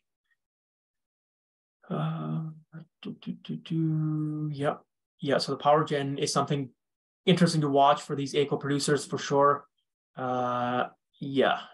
And the energy chaos. I mean, this is just the beginning. They haven't solved anything. They made the problem worse by affecting supply in the 1 year where, it was like a pivotal point. Could you really get supply online? Could you force it to come online? Instead, they dropped the price $40 and now supply has no chance. People are not investing the money at all now, given the volatility as well. Yeah, for sure. Yeah. The national parks being closed last year as well and having capacity limits made a huge impact for sure. I noticed it in Yosemite where I was. I went 2 times, 2 or 3 times. So definitely something to keep in mind for sure. Global flight demand. Commercial flights are looking really good. We're at our 2019 level already, and we'll see how this trend sustains. Total number of flights are already above 2019. We are well above 2022, looking to hit all-time highs as we did last summer. A lot of people don't know this. Commercial flights are still lower but the total number of flights, including cargo, private jet travel, military activity, did hit an all-time high last summer. This year is likely to hit another all-time high as time goes on here. You see what I meant about the seasonality, about oil demand? It's not just gasoline. Jet fuel is also relatively low in January, February, March, and then it really kicks on with Europe and Asia and the US travel season, business season. The weather is warmer in the Northern Hemisphere. It's just good. Jet fuel consumption embedded in current flight schedules. This was January 4th, before China had made a lot of news as to how they're going to increase international travel. So take this graph with a grain of salt on the bearish side. It's saying that from January 4th to July, global jet fuel consumption is going up 1.25 million barrels per day. It's already embedded in flight schedules, as in it's already been spoken for at the airports. The airlines have already made it into their flight schedules. They've already started selling tickets for these. This is not some estimate of what could happen. This is what's already out there. On top of that, once China announced that they're opening international travel as of January 8th, there were new news articles that started coming out about new routes, resumption of routes, and addition to routes. So I'll just read some out here quickly. This is just over the last, call it 2 weeks or so. And the point I'm trying to make is that this January 4th line, you see how much it went up in just a week here based on Morgan Stanley? I bet you it's up even higher now. And that's where my estimate of 1.5 million barrels of jet fuel demand increase by July comes in. So here are the headlines. American Airlines plans 26 daily flights to London Heathrow this summer. That's a record. Its previous high was 23 daily. Nothing to do with China. Even the US to Europe flights are hitting all-time highs, much higher than they were before. First flight from China in almost 3 years lands in Bali. Great.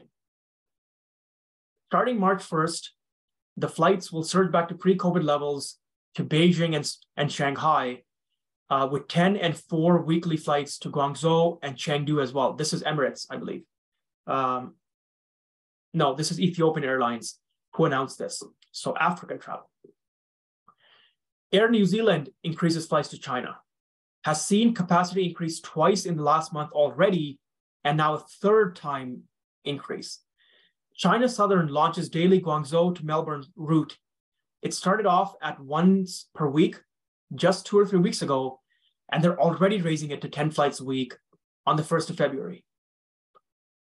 The pace of change is going to catch people off guard. If you're not paying attention to the headlines around international jet fuel travel, you're going to get caught off guard. So a lot of things happening here all at once. From January to like mid-March, there are thousands of international flight routes that are resuming and restarting, and new ones as well, because of China reopening and the overall global impact that that has. Another few headlines. China Southern scheduled 6 international route launches. Their Zoom routes as well. China Southern to Hong Kong, which will operate 3 times a week. They've opened routes to the Maldives. And the new Beijing Dazing Airport is now open to international travel again as well. So something new there. And then Emirates, by the middle of this year, Emirates will have restored Sydney and Melbourne flights to pre-pandemic levels. Okay. When China reopens, Australia reopens, there's a direct link between how much activity there is in China and how much activity there is in Australia and New Zealand and Japan and Malaysia, Singapore, Thailand, Vietnam, and then some impact on Europe and the US as well. So this is not a China reopening.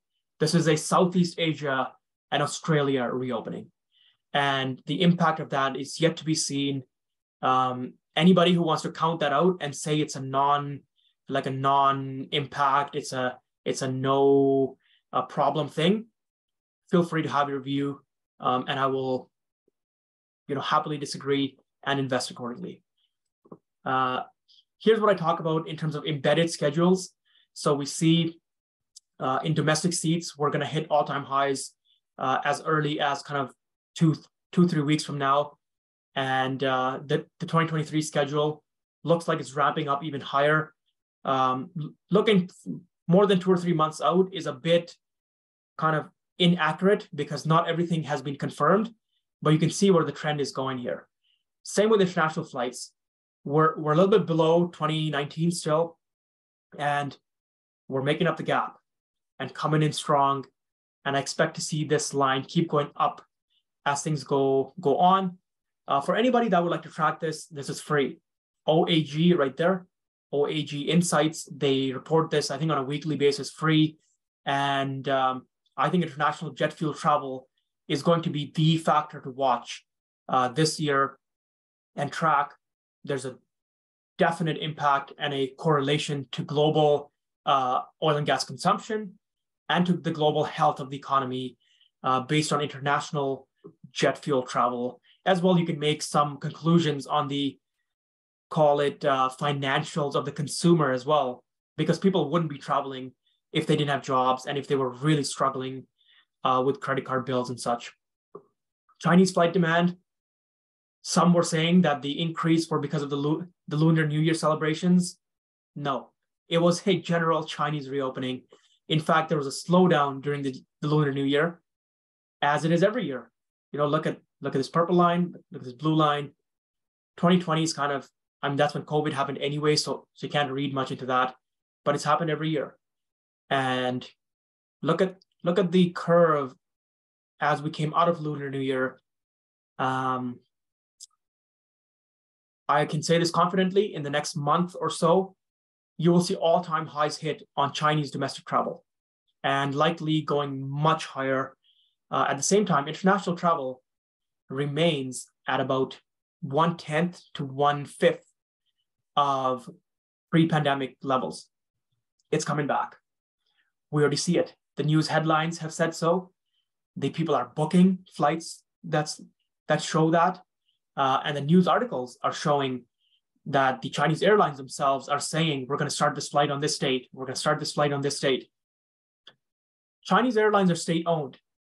They know they're going to ramp up before they do these sorts of activities. So look at the one thing that stayed constant during the Chinese COVID lockdowns. They never restarted their international jet fuel, international travel airline capacity.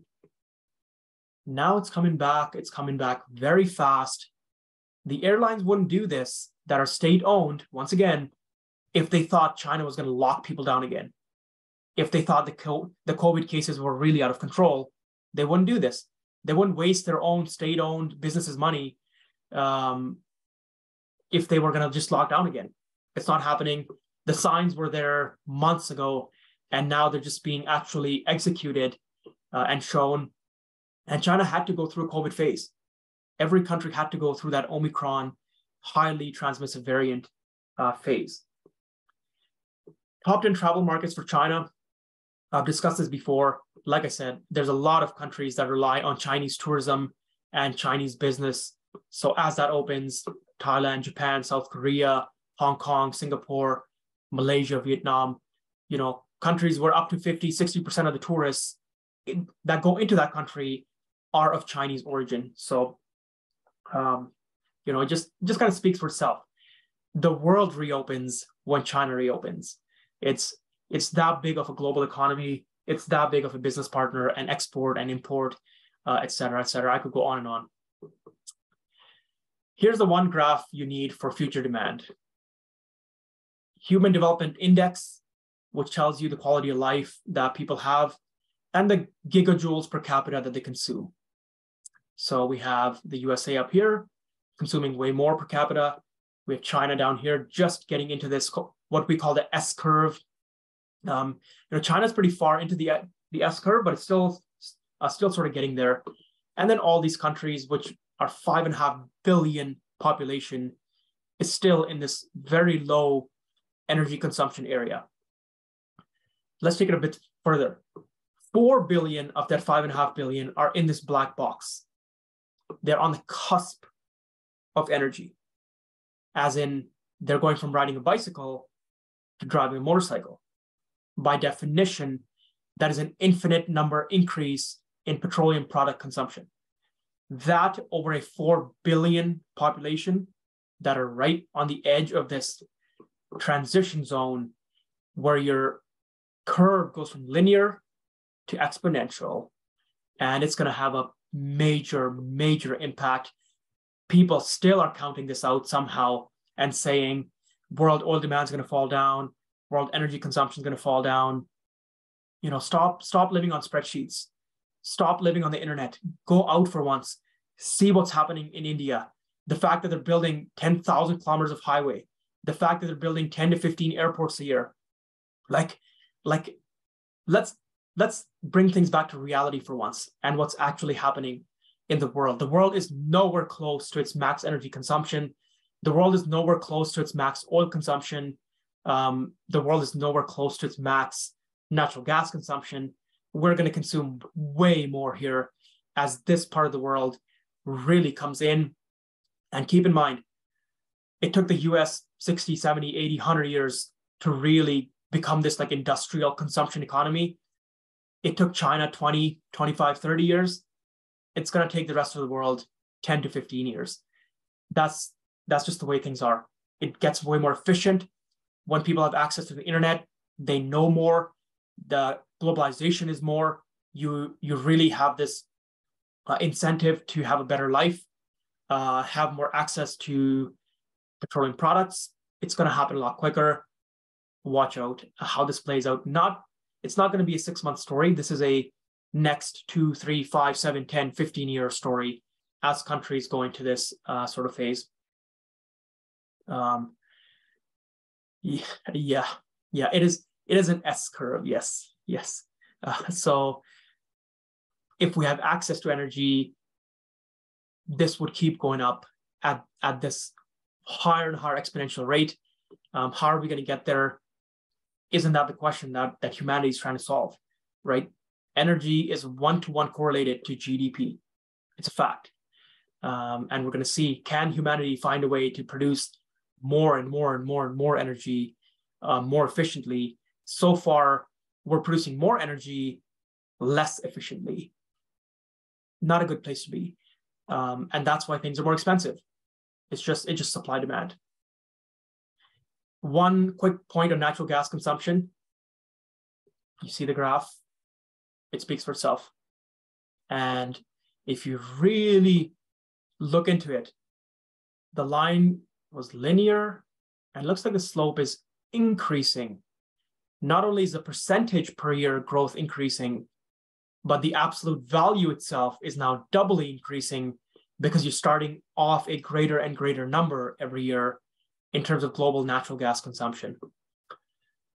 One that maybe the oil or the gas bulls after their horrific 2-month exercise here would like to see over kind of a longer term period.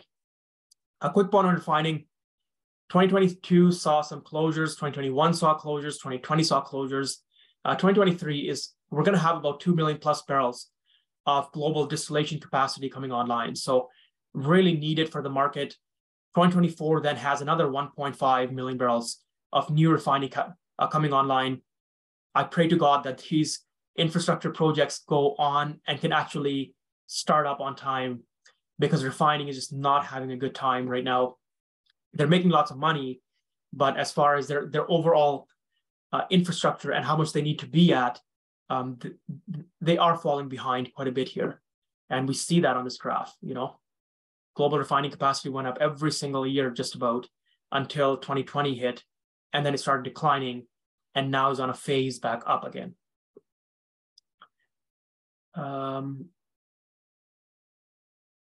Okay.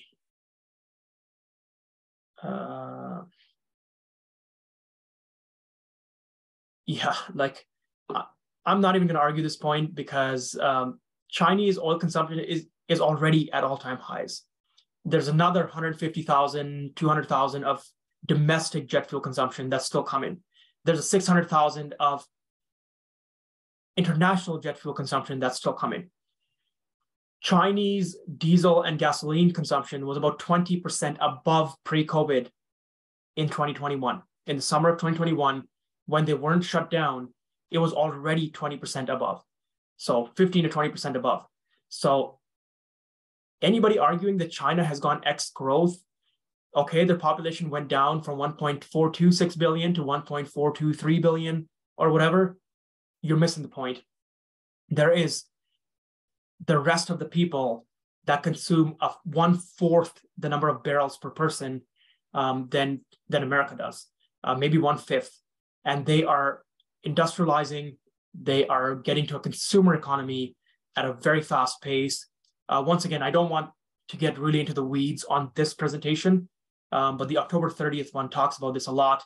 And you know what I'll do? I'll put a Twitter post up exactly, I guess, showing that this narrative that China has gone X growth in terms of petroleum demand is just not a correct statement at all. And India consumption, yes, is definitely then that on steroids, for sure.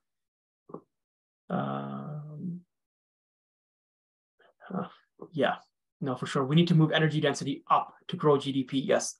And that's my point, is that the world as a whole should work on the other side of the problem, as opposed to trying to put out crappy products with bad efficiency and try and like band-aid the problem. It's not fixing anything, it's making it worse. Windmills and solar is never going to be a long-term solution to energy. Never. They use up way too much metals and mining that we don't have, and marginal scalability on a global scale. So, and they only have a 20-year lifespan. So you can't have stuff like that you got to constantly redo in a high energy consumption economy. Although we need every kind of energy right now, so I'll give them the benefit of the doubt right now. Even though the EROI, expected return on energy invested into the thing, is not that much positive to begin with. Okay, so we'll get into the US shale part of things here. This is going to be a relatively fast part of the presentation. I do have like 250 slides on this, but like I said, this is not an insight-focused presentation. I'm not telling you what each company is doing.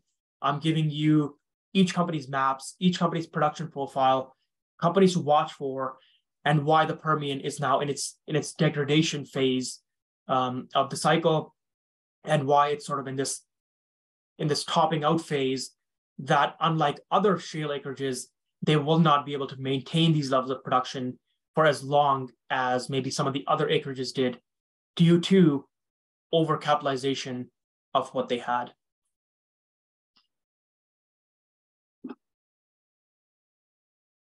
And I kind of have a really good example that I thought of to share this theory, but I'll maybe leave it to one of the Twitter spaces if there's further questions on this, or maybe a future seminar to really explain why it is how it is, but more on a real world scenario, kind of like I did that toilet paper example earlier. So this one was with balloons and blowing up balloons. So I'll get to that at some point. I'm digressing here. So yeah. So before I begin, once again, anybody on Twitter Spaces that would like to join for the Zoom visuals and the Q&A session, please join at whitetundra.ca.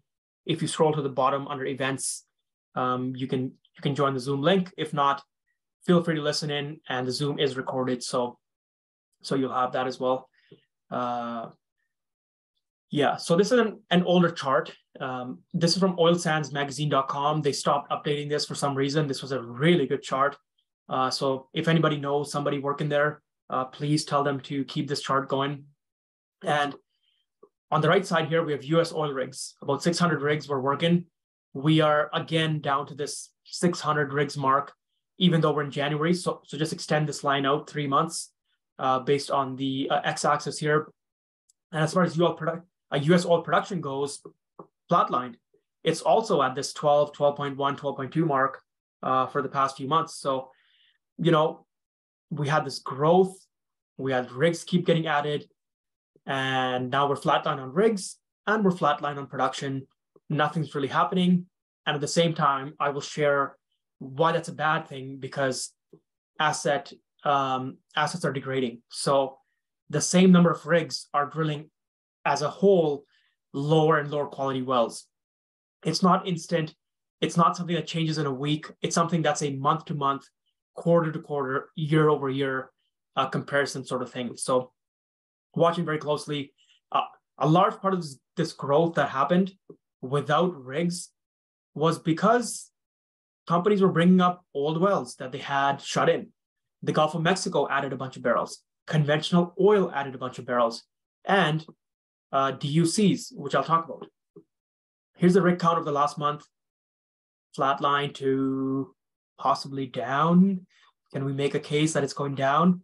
Yes, we can. Here's your 1 year rig count. You can see the growth phase, it topping out in September, October. And then in late September, when it looked like the market sort of fell apart on WTI, as well as the volatility and inflation in the second half of last year was, really intense.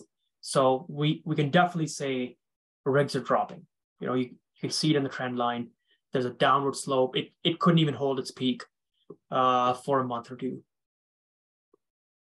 DUCs, we had drilled uncompleted wells.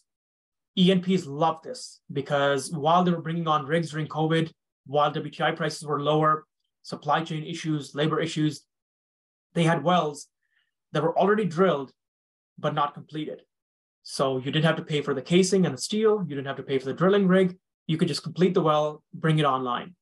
So we had about 8,500 DUCs in, when was this? This would have been about going into COVID pretty much. And now we're down to about 4,500. So they've used up 4,000 of these DUCs already. And keep in mind, DUCs are cost savings about $3-4 million a well. $2 to $4 million a well. So all that money that they saved, now the companies have to actually spend the money. Maybe why you see the rig count sort of going down here, where companies are realizing the wells made sense just to frack them, but now that we got to drill and complete them and buy the steel, maybe they're becoming a bit less economic, shall we say. So here you can see the change that happened over the last kind of 2 years, let's say now at this point. And look at the Permian as well. The Permian had a more significant change where it was down almost 60-70% in its DUC count.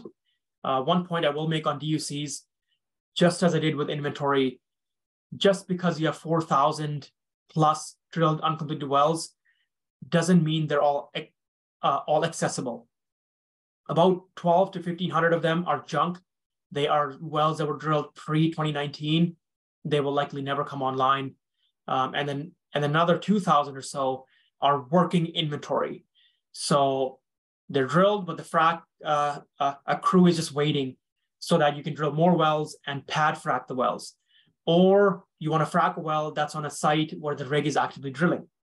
Like these are unusable DUCs that go with the rig count. So if the rig count is higher, you have more unusable DUCs. If the rig count is lower, you obviously have less. So when you take those two factors out, we effectively have zero viable DUCs left, maybe 100, 200. How many in oil acreages? Half of that. And how many are actually being targeted? Another half of that. So effectively, there's zero DUCs. I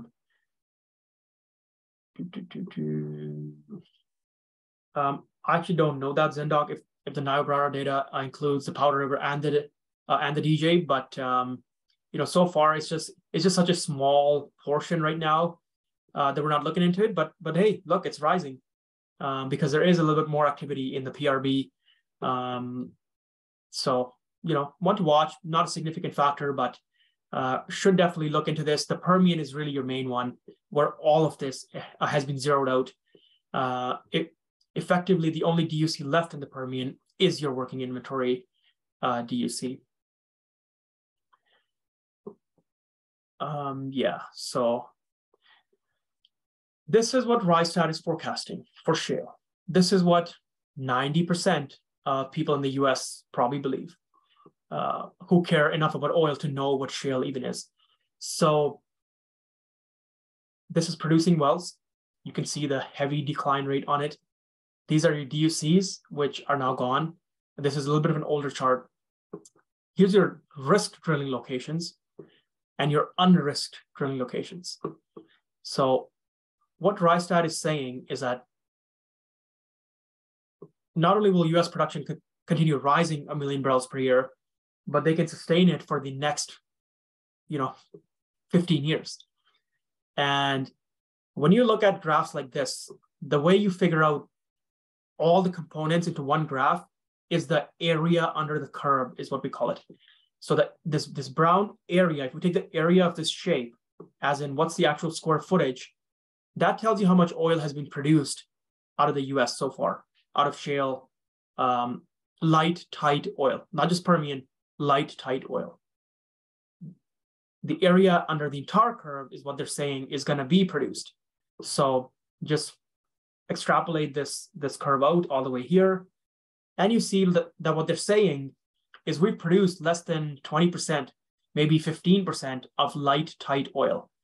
And the next 200 slides will show you exactly why it's wrong. This forecast is complete wrong. And not only that, it is almost fraudulently wrong. And I'm not saying that they're doing any sort of games or anything here, but really a little bit more work should have gone into this, in my opinion. And I got a Rystad subscription. I use their data. It is top-notch data. Some of their shale information, some of their data around the other countries and where the production is, and storage and rigs and inflation is absolutely bang on. It's top-notch.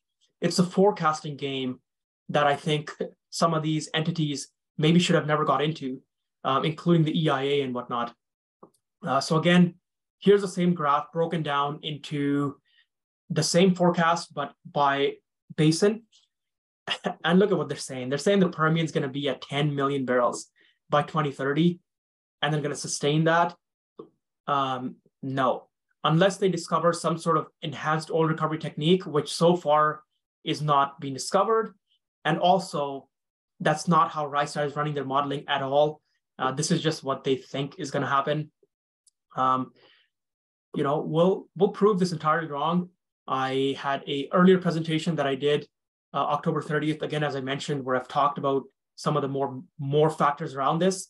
Today's presentation is more around acreage and visually showing you why it is geologically impossible that we've only produced 15 to 20% of all oil that's going to come out of light, tight oil.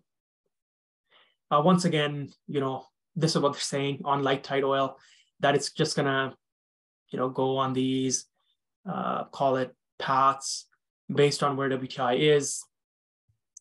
I don't think enough work is being put into these models. And I'm happy to say that live. Frac spreads, we saw the rigs where they were. Frac spreads, they were up 20 this Friday, so 2 days ago. So we're now at about 278 after our seasonal December drawdown. But 278 means we are effectively flat year over year on frac spreads. So no real need that I'm seeing this drill baby drill mentality or frac baby frac mentality. We don't see it. We don't see a supply response at all here. So we'll see how it goes. There's supply response problems, there's supply chain problems, there's labor problems still. So we'll see this play out, how it goes over time. Here's the Permian frac fleets. You see how it's down in the last 3 or 4 months and kind of flatlined about 10% below where we were in 2018 as well. Frac spreads by different formations, looking, again, peaked. You're about flat year over year is where we are. The Permian is roughly flat, this dark green year over year. you can see why the Permian is such a big deal. It takes up roughly half of North American frac spreads is just in the Permian. So it's really one to focus on if we look at not just shale production, but shale growth as well, and North American production and North American growth. Started frac operations. So again, this is some Rystad stuff that is just fantastic. So as much as I give them a little bit of a pushback here on some of their forecast, I do like their other data really, really a lot. There's a reason I subscribe to them. So started frac operations per week as well. And yeah, okay. So before I get into the real meat on the bone part of the presentation here, this is what I'm going to try to prove to you today is what's happened in the Permian. When you have no debt, your production profile can look exactly like the forecasts. Look at the forecast. It's a normally distributed curve. That's how it looks. Because they overcapitalized shale, this is my argument is what's going to happen to the Permian specifically. Light tight oil as well, but to the Permian specifically. They got to a production level that was way too high to sustain. And because they got there, whatever's coming on the other side is a much steeper decline because that's geology. You cannot invent rock. You cannot make bad rock into good rock. Rock is rock. It depends on the way you can produce it, yes. But we're pretty far into the shale cycle at this point, and we're seeing some of the efficiency gains now start to become efficiency losses in terms of number of meters drilled per day, number of lateral lengths that we can get to. They're starting to max out as per physics and engineering maximums, right? You can't just run spreadsheets and say we're going to drill 40-mile laterals and we're going to infill drill this and that. Like you can, but it's unrealistic in a real world case scenario, and nobody's going to do these things, which they're not. So we already sort of know this. Okay, so the crux of the problem, where it all began. It all began when the USGS, the Geologic Survey, put this map out in 2017, and they said, this is the Permian oil and gas boundary. Okay. Based on this, they said we have oil for 40 years. We can sustain America for 40 years. We're going to do this, we're going to do that. Okay. Immediately, what do you see? You see that less than half of the acreage has actually been drilled. There's some wells that people tried on the edges, but didn't pan out, so they didn't drill them. Okay. What does it mean? That means the area is unproductive. That's literally what it means. If companies are not willing to go out and drill in these areas, they're not productive land. So right away, you cut your 40-year US Shale, Permian estimate. This is the Delaware Basin only, by the way. You can cut it right in half. 20 years is what's left. We've already produced, 20 years is the total resource. We've already produced 5 years of it, 5 to 6 to 7 years of it. So what's left? About 13 years is maybe left. A bunch of these wells in here are never going to be drilled because there's certain parts in the acreage within there that are not productive. There are certain parts that are not economic to $100, $120, $140, $160 oil. So naturally, there's about 10, 15, 20% of the wells that just are not economic until way higher pricing. And when prices go way higher, there's going to be possibly other parts of the world that become way more attractive than drilling a tier 6 Delaware Basin oil well. So knock that down again. So you're down to what? 8, 9, 10 years left. And remember, that's at the 5 million barrels per day mark, 4 or 5 million barrels per day mark. That's not how production goes. It's not going to produce at 5 the whole way and then go to 0. It's going to be this gradual decline where the area under the curve, once again, equals the 5 million barrels per day for 10 years. But if you want to produce 5 million barrels a day for 10 years, but you want to put it over a 25, 30-year period, now you can only produce 2-ish million barrels per day for that period. And that's where we get to this graph. They could have had this. They chose to do this. This is where we are right now. And now we're running into serious acreage degradation issues, which I'll talk about all this. I just want to give people a bit of a upfront information why the whole shale is forever thesis is so prevalent and why people just believe it like gospel, like it's the truth, without any thinking further about it. Okay, so there's a lot of questions here.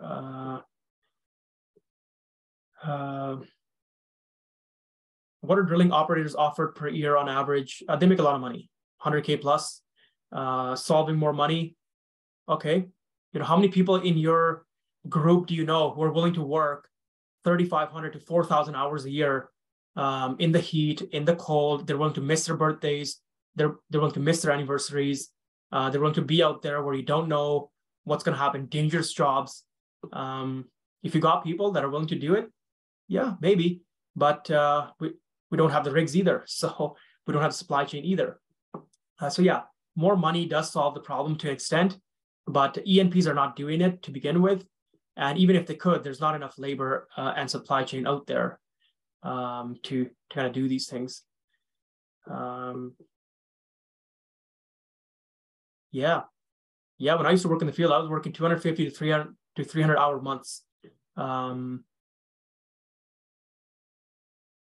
consistently. And I know the service industry are much harder working in terms of the number of hours that they work. So yeah, it's not uncommon to work that many hours for sure. And this is not me trying to pat myself on the back. I'm telling you the reality of how the oil industry functions. We consume oil 24/7, 365. Therefore, we must produce oil 24/7, 365. USA supply as a whole, this is the, sorry, not as a whole. This is, what am I showing here? I think this is just the Permian, but I'm going to skip this slide because I show this again as well when I look at the Permian itself. What I really want to show you is the decline rates and what's happening here. So to put this into context for those who are joining us a little bit newer, is in 2017, when they said shale can grow 1 million barrels per day. Okay. What does growing 1 million barrels per day mean? It means you first have to make up for your production decline. So oil and gas assets decline. They'll go from X barrels to X minus some Y barrels number over the course of a year. Okay, so from 2017, if you had to grow 1 million barrels per day, we just take the graph up a year, and that legacy production was declining at about 800,000 barrels a year rate. So to grow 1 million barrels, you had to make up the 800,000 decline and then grow 1 million. So you needed effectively 1.8 million of new production to grow 1 million. Fantastic. Let's look at it from 2019 onwards, or let's go year by year. We've got time. From 2018 onwards, we were at about 3.3 million barrels per day. If we wanted to grow 1 million now, we have to now make up 1.5 million of decline and then grow 1.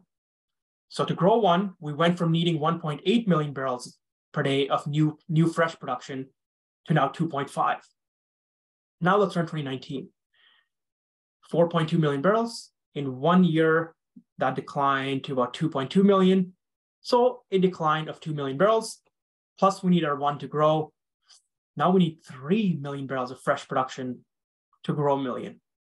And therein lies the difference between real world understanding and forecasting.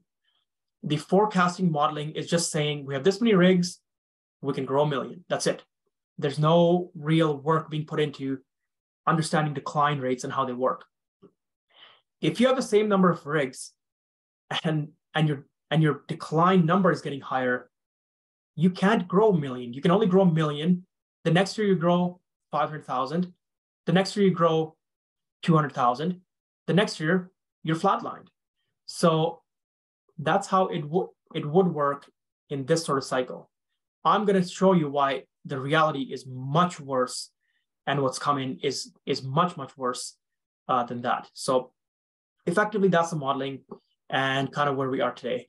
And here is the same thing shown by somebody that actually put text lines that can maybe like explain what I just said, but in 2 lines.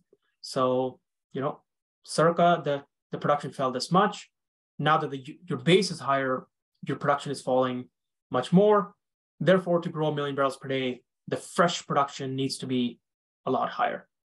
The people who say shale is forever don't understand just this part of it. If people just understood this part of it, they would realize why shale can't grow 1 million barrels per day at the same rig count, at the same frac count.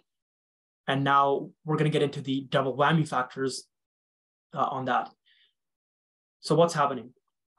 The late life decline rates are accelerating. So as the wells get older now, because the wells were longer, because they jammed more proppant in it to get better wells, the newer wells are actually declining at a faster pace in late life.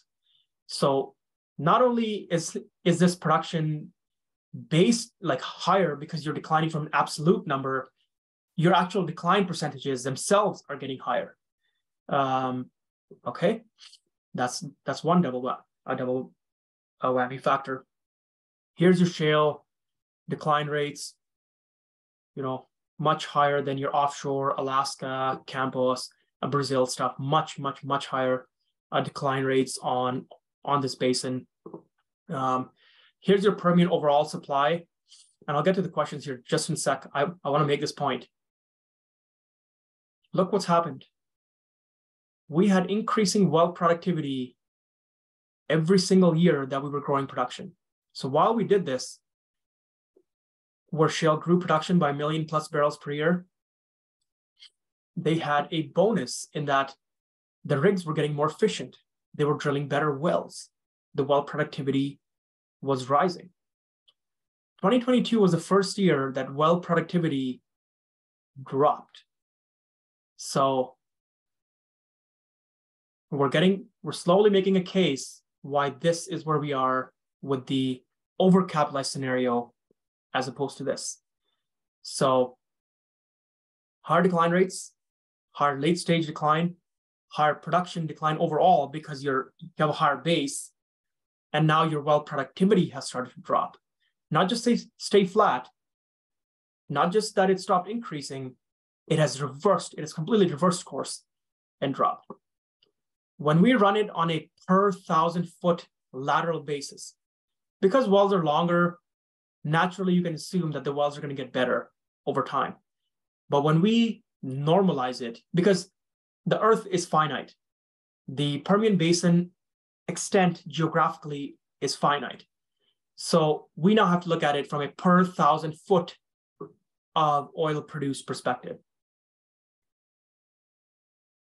2022 was the worst year since 2015 for well productivity per 1,000 feet. When we look at it from this basis, well productivity has been declining for 4 or 5 years now, and getting into pretty late stage stuff here where we have now declined all the way back to 7 years ago. And I'm going to prove this to you over the next few slides, looking at every single operator and why we are in this, and why the well productivity will continue to drop more and more and more. Therefore, you need more rigs at a minimum just to keep your growth rate running, let alone grow 1 million barrels per day and all this fancy things that people are running on spreadsheets that make no sense when you look at it from this, what I think to be the more realistic perspective of where we are, looking at it from a scientific, math, physics, geologic, engineering side of things. I'm not going to talk about this. It just talks about water production and why the Permian is producing a lot more water, which becomes into water disposal. If you want more information on this, please once again refer back to the October 30th macro presentation as well. Yeah, so Dirk makes a really good point. If you've ever juiced a lemon, you know how this works. So I like that one actually, where you you first squeeze it and all this liquid comes out, and then it just gets worse and worse and worse and worse.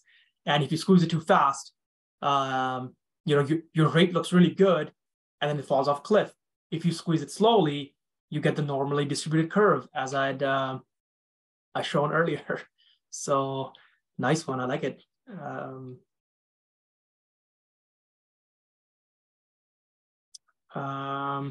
So let me just get to some of these questions here before I get too deep into shale, because once I do, I don't really want to stop. I just want to knock it out. It's a whole momentum sort of thing. Yeah, I mean, there's a comment here that there's no incentive to work in the field rather than behind a desk. Yeah, I guess I'll leave that to each their own, but I'll put it this way. In the Canadian oil patch, if you're working not as a driller, but more if you're behind a desk anyway, doing some sort of like, call it professional job, and you go into the field as a field engineer slash operator, like help, etc., you can make $250,000 a year within 2 or 3 years. So there's no job in Calgary that can get you there in your 20s or even in your 30s, really.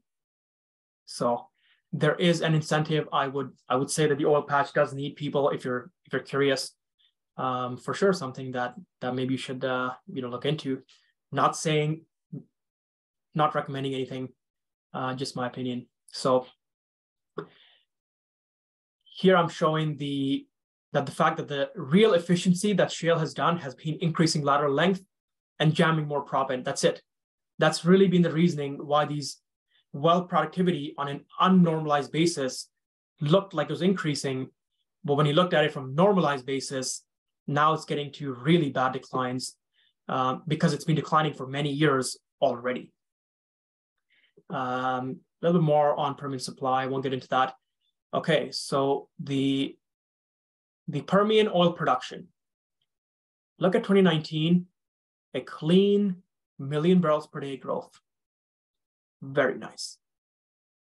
2022, about 500,000 barrels per day growth. Sounds very familiar to the example I just used, where at the same rig count, at the same frac count, you go from 1 million to 500 to 200 to 0 in a normalized case. I'm once again trying to argue why we're in an accelerated decline to the Permian, not right away, over the next 2, 3, 4 years. 1, 2, 3, 4 years. It's coming a lot faster than also I make it seem. Here's your top producers in the Permian.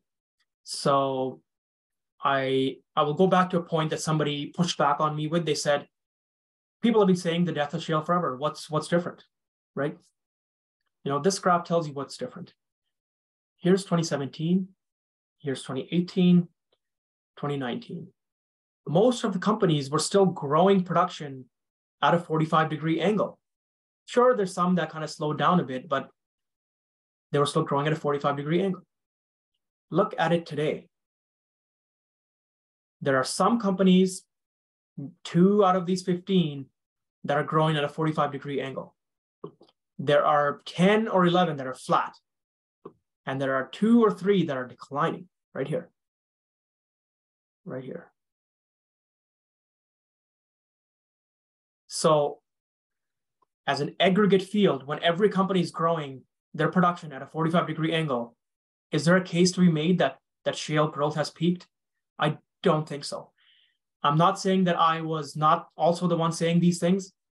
Obviously, I was not involved in the oil industry as much back then, but there was this common belief that shale is like peaking, it's going to die. Every year, people would come with these things. And looking back in hindsight, the data does not support it. The data never supported it until late 2019, right here, where you saw the flatlining of some of these major growth producers. So here's your Permian wells. We see more and more wells are getting into the 0 barrel per day mark. More are declining to lower and lower quality wells, which adds to operating cost as a field develops. If you have more and more what we call stripper wells or sub 50 barrel per day wells, it's just more and more work. And as well, keep in mind that when some of these wells go down, they may never come back because the workover cost on them is just too high compared to what the expected rest of the productive capacity of these wells are for the foreseeable kind of future. So, something to watch, not super relevant, but it is something I like to track. It is how many wells are entering this sub 100 barrel per day mark, sub 50 barrel per day mark. Here's your overall wells. There are a few wells now starting to get plugged and going inactive. So this is the other thing that's happening, is that as opposed to when shale grew before, now when they're growing, some older wells might be getting lost permanently as time goes on, just because of the age of the asset as a basin as a whole. So again, not meaningful right now, but meaningful enough that it should be looked at and tracked as kind of time goes on.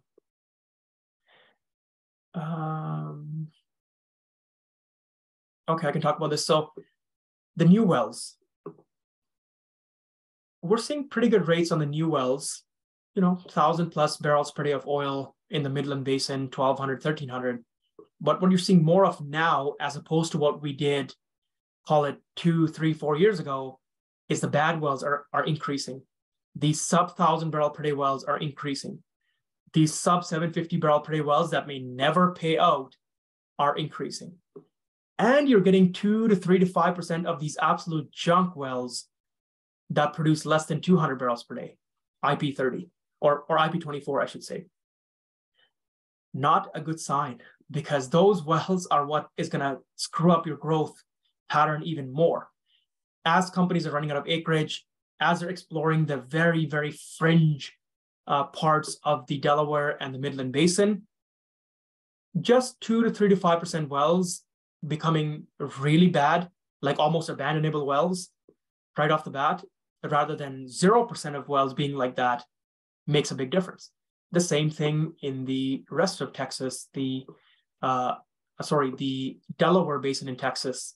The wells are not good. Sub 750-day shale wells that cost $7, $8, $10, $12 million will never pay out in a $75-ish environment. Higher prices, can they pay out? Sure. But they're bad wells for two reasons. They're not economic wells. They have a really bad IRR. And second, you're using up rigs that could drill the rest of the remaining good acreage, and you're using it to drill this junk. So, as an oil and gas investor, I'm not complaining at all. The more I see of these wells, and I don't invest in shale companies, so, I could care less about their production results. New Mexico, Delaware Basin, kind of your creme de la creme. You see the wells are so good, 3,000 barrels plus. But hey, all it takes is 1 out of the 5 wells that became a dud to kind of shift your entire average. Here's your New Mexico, Delaware Basin. Once again, a really good well, a above average well, and 2 dud wells, right? There you go. There's your average out the window just by doing that. So a little bit more on well results. You can see what I'm trying to say is that the overall productivity is just coming down over time. And we're getting more of these lower quality wells, which if you drill a few of these lower quality wells, your company might be, that's it for them. So it's also taking effectively capital outside of the sector because you need good wells to get a company going. And some of the companies that are drilling these poor wells are your private producers and your smaller producers, and they're just not getting the good results. The good results are always Oxy, Diamondback, Pioneer, Conoco, Exxon, Chevron. They're the ones that are getting the good results. You can go all the way back and just see these wells I mentioned, who are at the top of the top. Companies with good acreage. The rest of the acreage is complete junk, and yet people still keep trying to make a go at it in this environment. So anyway, same point. I don't know why I have so many of these in here, but obviously was trying to make a point here. So you can see the number of sub 1,000 barrel per day wells is just increasing. Right there. That's your Eagle Ford Basin as well. So looking good. So Permian supply, this is your Permian counties. There's only a few that are important: Leah, Eddy, Loving, Reeves, Midland, Martin, Howard. These are kind of main ones. Upton, Ward are like your kind of last quality ones as well. So we're going to go county by county and see what's happening. So here's your main counties. This is well productivity index by county. You can see how the Leah and Loving and Eddy are just way more productive than a lot of the other counties.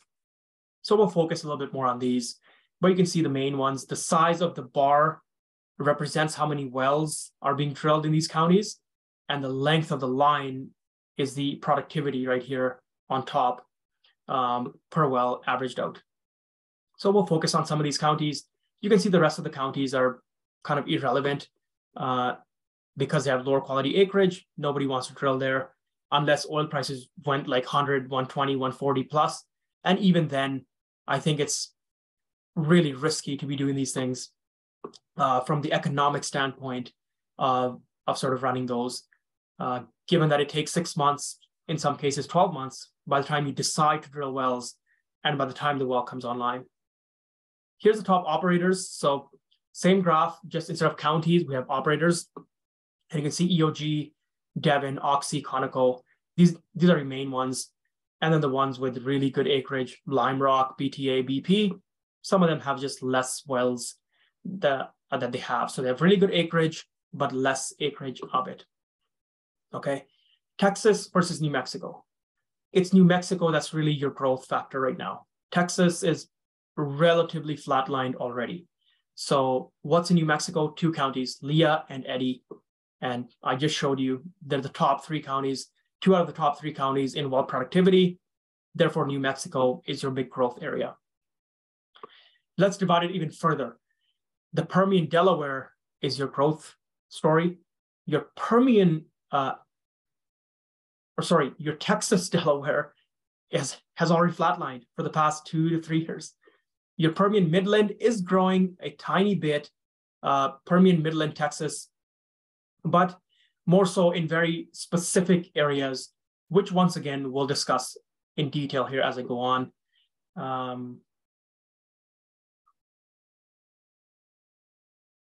First 12 months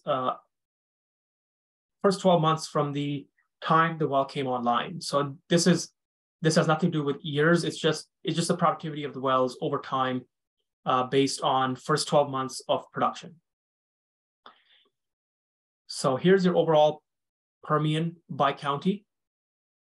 You can see how there's only a few main counties, and I'm gonna select them out, 9 of them. Once again, Eddy, Howard, Leah, Loving, Martin, Midland, Reeves, Upton, Ward. These 9 counties make up 4.1 million barrels out of the 4.6 or 4.7 that the Permian is producing according to this way of measuring the production. So 85% plus is within these 9 counties. The rest of how many other counties there are relatively unknown. They've never even shown a growth profile. Like sometimes there's a county that'll come out of nowhere and just start growing.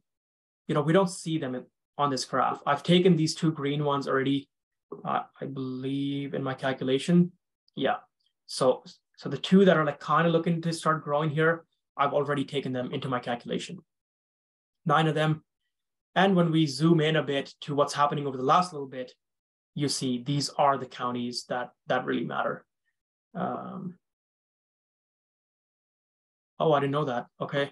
So it's Lee County, which feels strange to say, but I've actually never heard anybody say the name of the county. So yeah, maybe I just been saying the wrong name for months now at this point. So I will verify that, but I do believe you. So I'll say that for now. So these are your kind of main counties to focus on. Once again, on a map, I have re-shown the map here along with the wells drilled. So you see up here, the western part of Leah County, Eddy, Loving, Reeves. I've put Pecos in here too, as well as sort of your Midland Basin main area. The rest is just not good. Like it's not good acreage. It's not economic acreage.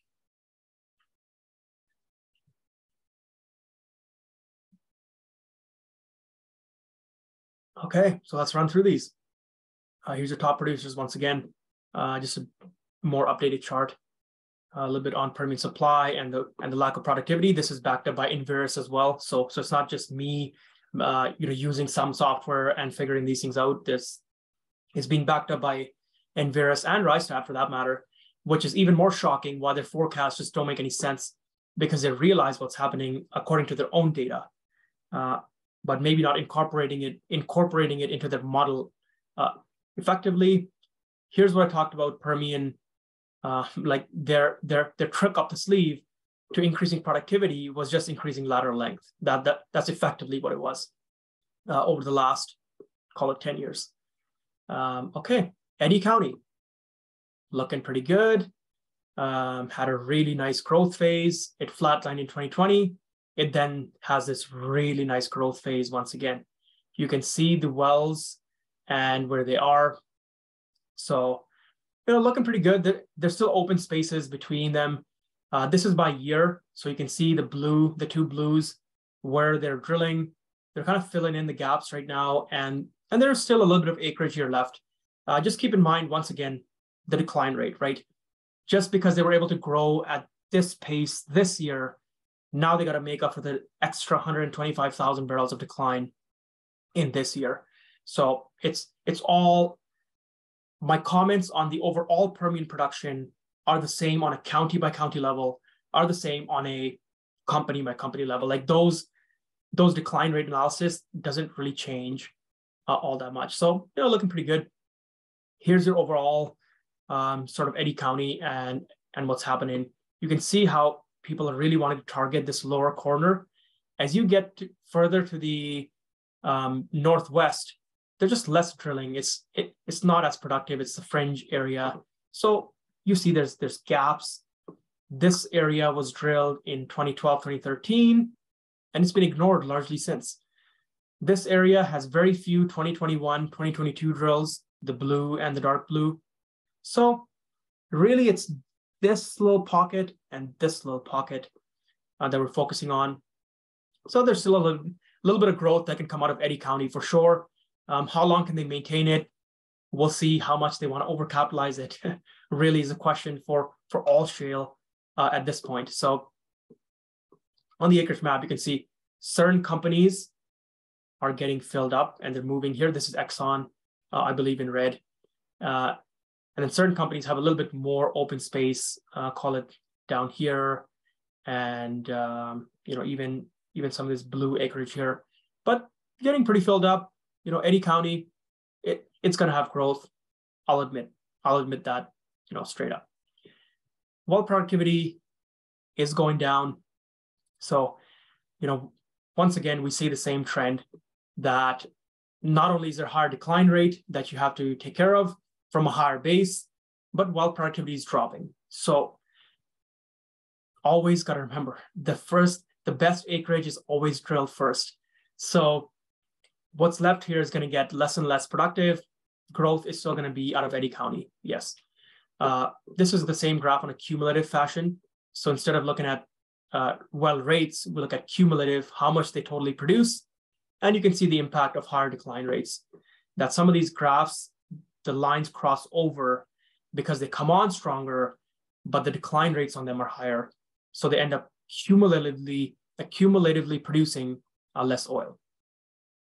No, yeah, this is just oil. I'm not talking about gas. This is just oil, because that's all I really care about in terms of shale supply demand, right? So here's Howard County. You can see it had more growth, but it's a very flatline growth now. And then it had a big, another growth little phase when a lot of wells came online. So you can see that here. A lot of the drilling that happened, this light blue, was in 2021 and 2022. And therein proves my point of a higher absolute base. You see how they were able to grow production in these 3 years? And they drilled wells, but not that many wells. Whereas in 2022 or 2021, just to keep production flat, they had to drill up a lot more wells. So It's coming. Here's your Howard County. You see how it's relatively pretty beaten up at this point. There's a couple producers with open acreage here in pink, but the real core of the core is getting filled up, and quite rightfully so. One point I will make, because people will push back on this, there's not just one zone in the Permian. There's multiple zones, including multiple in the Wolfcamp and the Strawberry. But at the same time, only some of them are productive in certain areas. It's not like you can drill a Permian stack formation everywhere. And in fact, there's very little places where you can drill a Permian stack. So things are getting filled up, and we know that because well productivity is dropping. Like if the acreage was still fresh with new zones, with reservoir pressure, well productivity would not be dropping at the pace that it is. Yes, yeah. So I'll make another point here. I'm not talking about, is the company making money or not? I don't care. Is the company growing production economically? Doesn't matter. Did they save $500,000 on completion cost? And that's why their IRR is much better. I don't care. What I'm trying to show you is on a overall Permian production standpoint, not economic standpoint, production standpoint, what's happening. But I do appreciate that I should share that fact, because there are companies that are doing really well, even still. Here's Howard County productivity. One of the things here they've gotten is, you can see a little bit better productivity actually in Howard County. So they have discovered a little bit of sweet spot area here. That's going really well for them. Yet they were still only able to maintain production in 2021, barely. So we'll see how long this lasts, what the growth phase here. But Howard County is relatively low productivity wells. So I don't think it's going to grow much further. A little bit of growth here, can stay at 350, 375,000, and it'll stay there. Lee County, very, very productive, very nice. Growing. You can see how the entire eastern half unusable. There's gaps here in the middle as well. We can see this when we look at the open acreage map. So people have acreage in this area. They just refuse to drill it because it's not good. Lea County has seen the biggest drop in productivity on a per barrel, kind of absolute barrel metric. When your biggest, most productive acreage sees the largest drop in productivity out of all of them, that tells you you're overcapitalizing your asset for sure. You're 100% overcapitalizing this asset. You're putting money where it's best put in the most productive acreage, but you're overcapitalizing it. The pace of development is too fast, and you're seeing these massive drops in productivity. Now, this is unnormalized.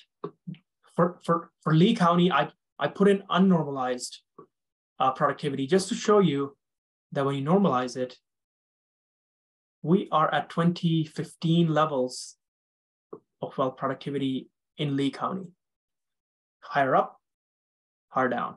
The graph I showed earlier with the normalized distribution curve and the other curve. So this is one county that I think can still grow because the wells are so good. It is by far the most productive a county, but I think its death is going to be a lot more fast and sudden, and possibly let's say late 2023 would be mid to late 2023 is when you really start seeing this in some of the production profiles and how they go.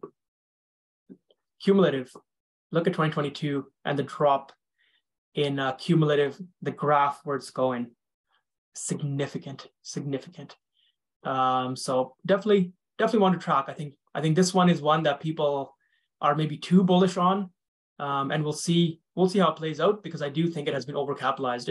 It's producing 800,000 barrels from one county. So naturally, I mean, this is creme de la creme. Loving County is our next case where counties have flatlined now.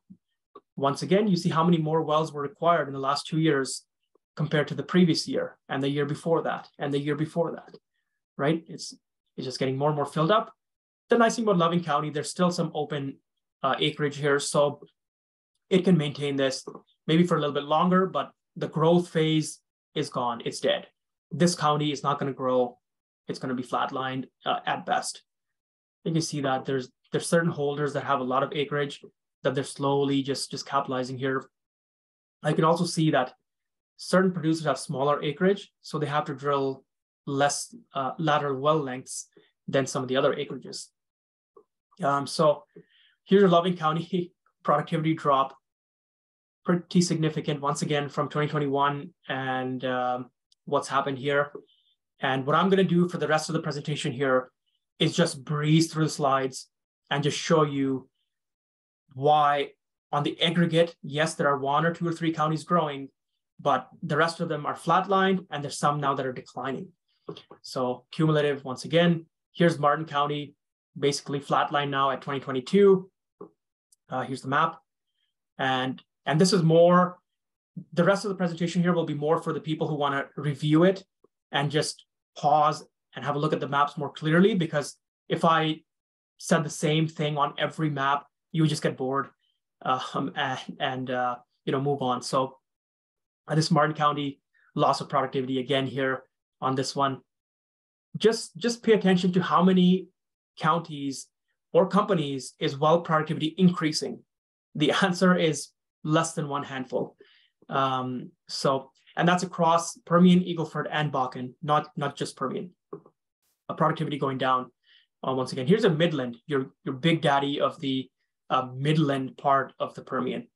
Slight growth, nothing major. It was already flatlining pre-COVID, pretty filled up acreage. And I'll let the graph sort of speak for itself, where this is not the first year of productivity decline. This is the 4th or 5th year. And that's when things really, really pile up as to where we're headed. Same thing with cumulative. You have the worst well since 2015, once again, and it's only getting worse and worse. And the open area in your counties is getting less and less and less. So Pecos Basin, this is your other case where production has dropped. So even though there's production growing in certain counties, there are many counties where it's actually dropping now, which then on an aggregate produces what we know as the Permian production overall. So this county is basically dead at this point. Nothing is going to happen. It's down from 100,000 barrels, 110,000 barrels per day in 2020 to about 65,000 now, 70,000. So it's already on its decline. Does this look like a normalized graph to you? Like a normal distribution that comes like this? No, it looks like they overcapitalized and now it's going to fall off a cliff. So yeah, maybe I should have it a bit more zoomed in to prove that point, but you can see how fast things decline. We're down 40% from the high in 3 years, and not a good sign. Here's your Pecos County once again. And oh man, like it just even hurts to look at this well productivity, how far it's fallen from sort of the peak. Cumulatively, not just nobody's even bothering to drill here. These wells are just donezo at this point. You need higher pricing just to make it worth maintaining production, let alone grow production. Reeves County, similar thing. This thing dropped from December 1st, from December 1st of 2019 to today. It's down about 150,000 barrels already. So just looking at Lee and Eddy County, I started off with that because there is certain counties that are still growing, but there's a lot of it which is at best flatlined, much below its peak, and probably has more decline yet to go. Reeves, right there, you look at the cumulative graph. Just look at how fast it's moving down even. Like it's not that it's below the other graphs, it's that it's even declining a lot higher. Upton, growing. It had a big growth spurt in early 2022, effectively flatlined, getting pretty filled up in your main areas. Still a little bit of openings. Not bad, actually doing good here on the productivity index, pretty mid-tier. Here's Ward, flatline for a few years, now declining, and a little bit more open space here. Again, same point. I don't want to repeat myself. I just want to give you data that shows to you that on the aggregate, just looking at stuff on the aggregate doesn't prove the point. You have to see it on a one-by-one basis and kind of what's happening here. Let's look at it by company instead of by county. So we showed the top 9 counties and what's going on there. Now we'll look at the top 15 or 20 companies in the Permian. EOG had this massive growth phase, but look at their acreage and how drilled up it's getting, especially the core Lee County acreage.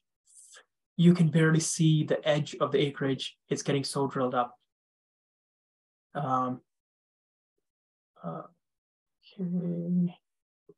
Yeah, there's no multilateral drilling as far as I know in the Permian or in any sort of tight formation to begin with, especially to this size. And yes, the earthquakes and all that, I talk about that in my October 30th presentation. So if you do want to have a look at that, I do discuss that in much clearer detail, the seismic index and whatnot. So here's EOG, right? And the reason I pick on EOG is because they talk about we have 10,000 drilling locations. Okay, where are your drilling locations? Like look at where they are. On the edge, absolute edge fringe of Eddy County. Up here, I believe this is Chavez. Unusable, stuff down here. I believe this is Loving County, not as good as Leah, obviously. So always be careful when companies say we got this many drilling locations. It doesn't mean like anything, to be honest. You really have to dive deep and figure out, is it actually good acreage? Are the wells actually what they're saying they are? Or are they just extrapolating off results in their core of the core of the core? So, a little bit open space, yeah, but this package especially is the one that resulted in this growth and is where it is. So once again, well productivity dropped from 2021, and this is unnormalized. This is normalized. You can see why EOG has a massive problem on their hands in terms of keeping their production, at the pace that it was, or meeting their targets that they set to people that they were going to hit. So just for those who are on Twitter who are not seeing this, the well productivity for EOG normalized looks like it's trending to be 5% below 2021, and 2021 was already about 40 to 60% below the highs that they had in 2016. So I'll let you take that where you will. Cumulative graph as well.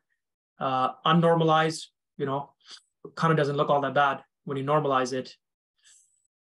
Yeah, these are not double premium inventories. This is, you're fooling investors here. Devon, big growth phase, now declining.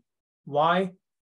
Their core is all filled up. Devon was the one talking about we have these 10,000 barrel per day wells and we're gonna absolutely kill the game and all this. Yeah, they had a few really good wells that allowed them to grow at these extreme paces, and now it's already declining. It couldn't even maintain the top. It's already going down because look at how filled up these main core of the core packages are. Okay, and effectively the rest of the presentation is making the exact same point by showing you each company that matters and each county that matters. Devon, well productivity, same thing here. Occidental grew and now already down about 25% from its peak and barely staying flat. That's all it can do. And it correlates to geology and engineering. You've drilled up your best lands. You now are just filling in stuff. Productivity, looking pretty good actually. Occidental's done a good job at their well productivity, but they are misleading investors. They are jacking up the initial production rates by letting these wells flow without any sort of control. And then look at the decline on them. This is production operations that is like low, lowest decile production operations management. They really wanted to make their production look good, that they bought good acreage, that they have good acreage. So the IP rates look great, the IP60s look great, and then the entire well just falls off a cliff after hitting bubble point death much faster than their wells used to. So this is why when I did my Montney presentation last week, I said, I want every company to report IP 30, 60, 90, 180, and 365 and 730. So you have a full idea on every single well. So you have a full idea as to what's actually happening through the well's entirety of making money and also just producing. So if your company's wells look like this on shale profile, they're not producing them properly. This has significant long-term consequences in terms of reservoir pressure maintenance and your well itself, its productive capacity.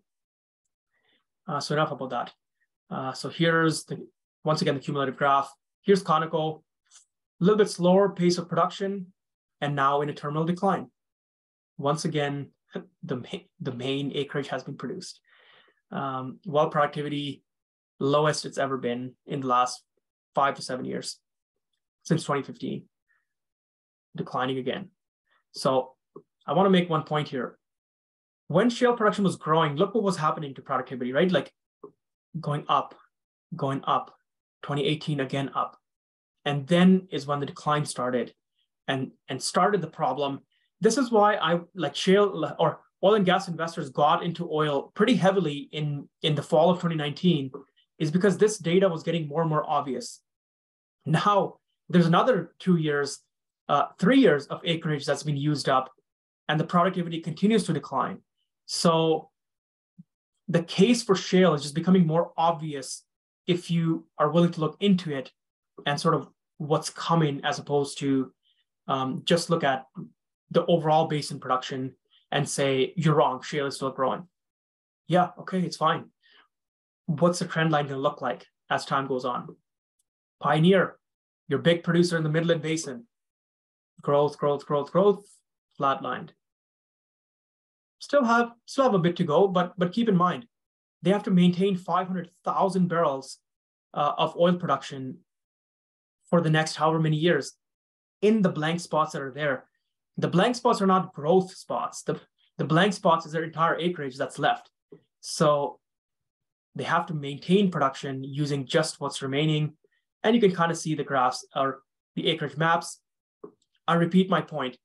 Does this look like there's only 15% of the oil has been produced? I'm not talking recovery factor. I'm talking what can be produced at this point in time.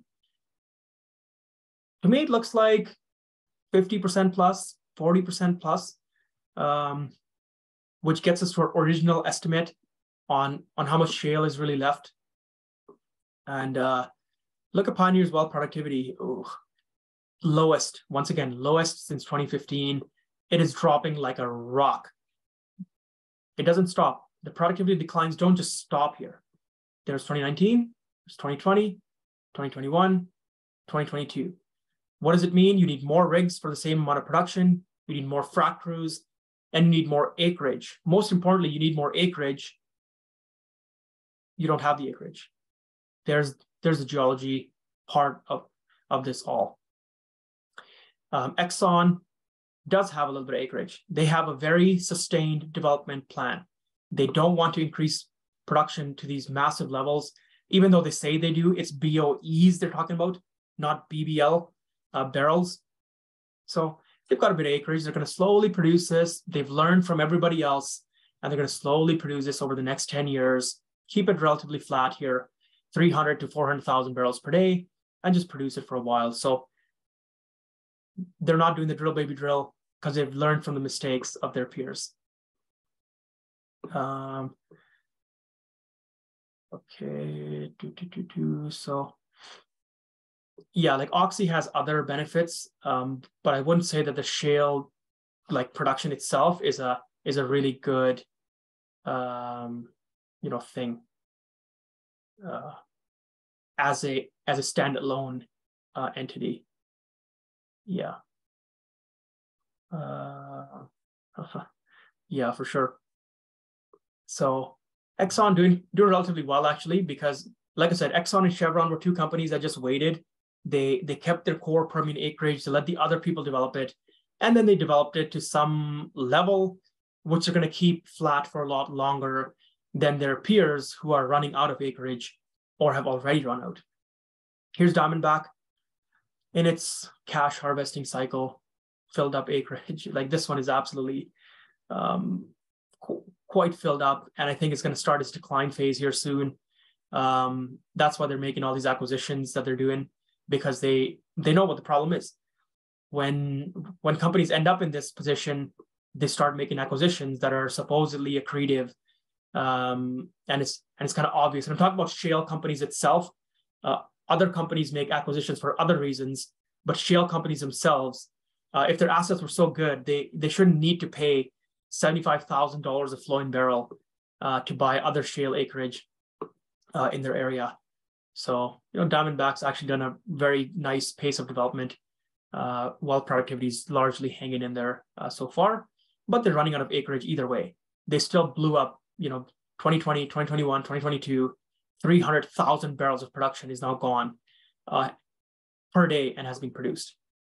Mewbourne, your big private grower. So 2021, they really ramped up. 2022, they ramped up further. This is one that can actually grow a little bit. They still have some acreage here in the Delaware Basin, but I don't expect them to go too much higher than here. And this is what I was talking about when I started the presentation, that despite all these production that's been added in the last 2 years, the inventory situation still looks bleak, right? So we've taken out our low-hanging fruit, and we still are where we are right here. Well productivity, and now I'm just going to run through these slides unless I have something to say, and then people on the recording can sort of more really dive deep into it. But we're already 3 hours into it. I didn't even realize. So I think I want to kind of get to it here. Mewbourne, here's Chevron. You can see similar, have a lot of acreage still open. They, like Exxon, saved their acreage and want to just maintain a nice kind of production profile rather than overcapitalizing. Look at their well productivity is already down, despite them having quite a lot of acreage. It's not in the core Lee and Eddy County, and it's not in the core of the Midland. And the little bit that is, they've already kind of fully filled it up already, but they still have some openings for sure. Coterra, another producer, we just merged, I believe, and became bigger. You can see flat since 2018. Not much left here. It's just getting filled up. Well productivity actually is at all-time highs. So they've obviously discovered a sweet spot in a certain place, but when you only have this much acreage left, the sweet spot, it just gets less and less chance that it makes a material difference. And we see that in the production rate. Despite that well productivity, their production didn't grow. So you run into lower and lower sort of chances that you can ever kind of come back. You've already drilled up your best acreage, your most productive wells, your cheapest wells, yada yada. Yeah, pretty nice here actually. Coterra is doing a good job there. Whatever they've done, their well productivity in 2022 is looking really good. Endeavor, your other private producer, got up to 200,000. They had this big growth phase, just like Mewbourne, and now they're going to just keep it flat here, 250,000-ish barrels per day. You can see they don't really have the acreage to grow too much more, and then still keep going. This is also Midland Basin producer. On aggregate, the Midland Basin is about 30 to 40% lower quality than the Delaware Basin. So these producers anyway are going to only want to get to a certain point, and they've already had their growth phase. They've just about doubled production in just 2 years. So, now they gotta, again, the whole decline rate phenomena on a higher base with lowering well productivity, as we kind of see, looking kind of decent here actually on this company. Permian Resources fully drilled everything here. They got a few packages here, relatively flat. I'll let this graph speak for itself, and this one as well. So the worst productivity they've seen by far. It's not even close to 2015. It's way worse than 2015. And you can see why.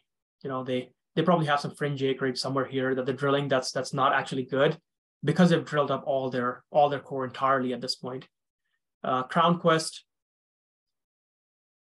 There you go. This acreage is basically useless. I'd mentioned earlier, you want to focus on the main counties. All this acreage that's in some other place may not be true acreage, and you can tell they've never even drilled a well here so far. So these are ones that you would watch for significant decline, because they have literally nothing left at this point. And that's dropping, and that's dropping. Ovintiv, similar story. Lowest well productivity in years. SM Energy. Here are your producers that are going to decline from now on forever, in terminal decline. They have no acreage left, zero. It's all just stuff that they jacked up production in 2021, wanting to get bought out. Nobody bought them out. Now they got no acreage left. And because it jacked up their production, it's going to come down, as it did.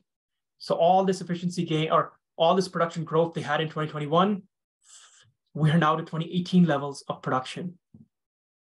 You can see how fast things can unravel when you're running these sorts of treadmill schemes and running the treadmill at higher inclines, running the treadmill at higher speeds. You can keep it up to an extent, and then the entire thing unravels, as we see in certain companies now already.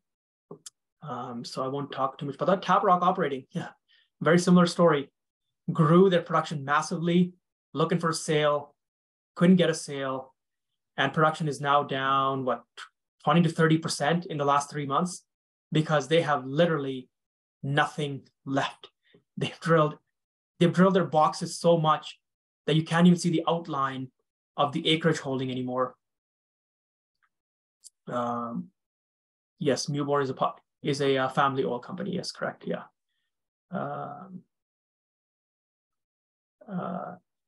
Okay, no, this is great. So I just got a comment here that Coterra got their Marcellus reserves slashed by 33% as well. So yeah, the reserves are also going to get smashed as this goes on, because the well productivity is going down, which translates effectively into reserves. So yeah. So anyway, here's a company that's not going to decline forever. They have literally nowhere left to drill. Matador, another growth producer, they do have a little bit of acreage, not core, fringe stuff. So, we'll see where they get to, but you'll see it's again starting to flatline here. And that, when you really look into it, this thing has been declining for a few years, but they were able to make up for it because the sheer size of the Permian and the productivity is so good that even with declining productivity, they were able to make it. Now that acreage has been drilled up and the productivity is falling so much that they're in the spinning phase, soon to get into the time when they crash off the treadmill and fall over. Here's Novo Resource, another small, very, very small companies that are running this model where they want to build up and then sell. They're running out of acreage, really. Franklin Mountain, same thing, they're to their benefit. They've got to about 40,000 barrels per day, it looks like, in 2 years.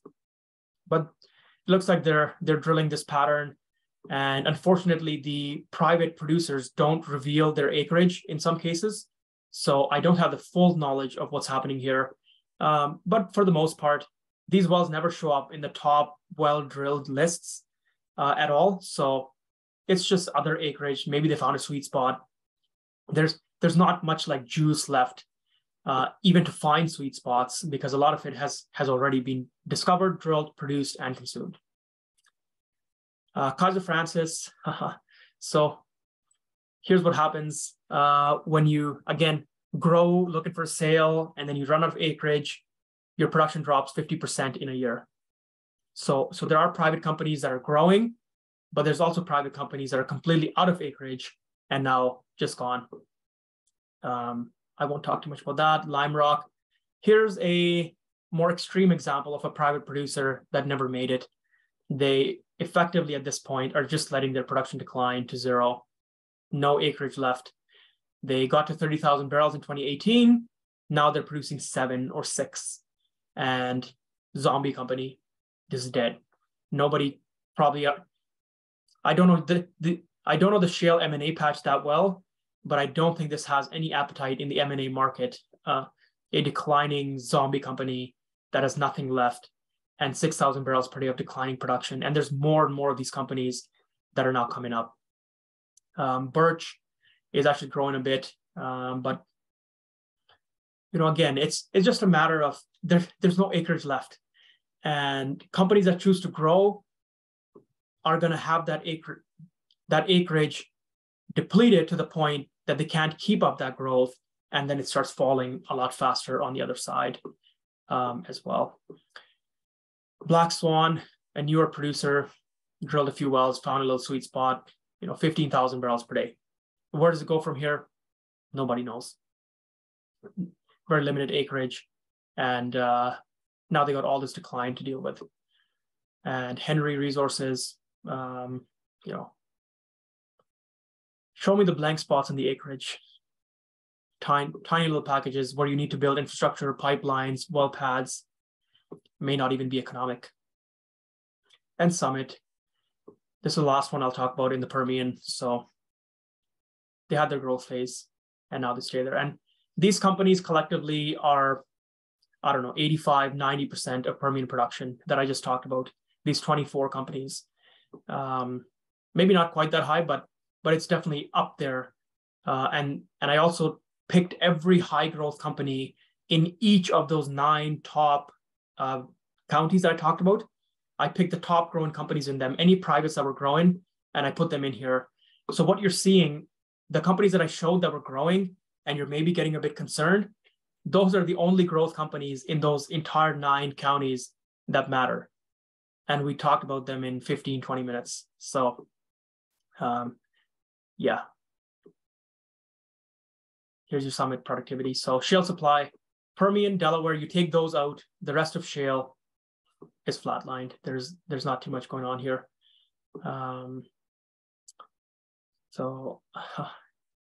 Yeah, Kaiser Francis, yeah, it's a real company. I don't know about the naming convention.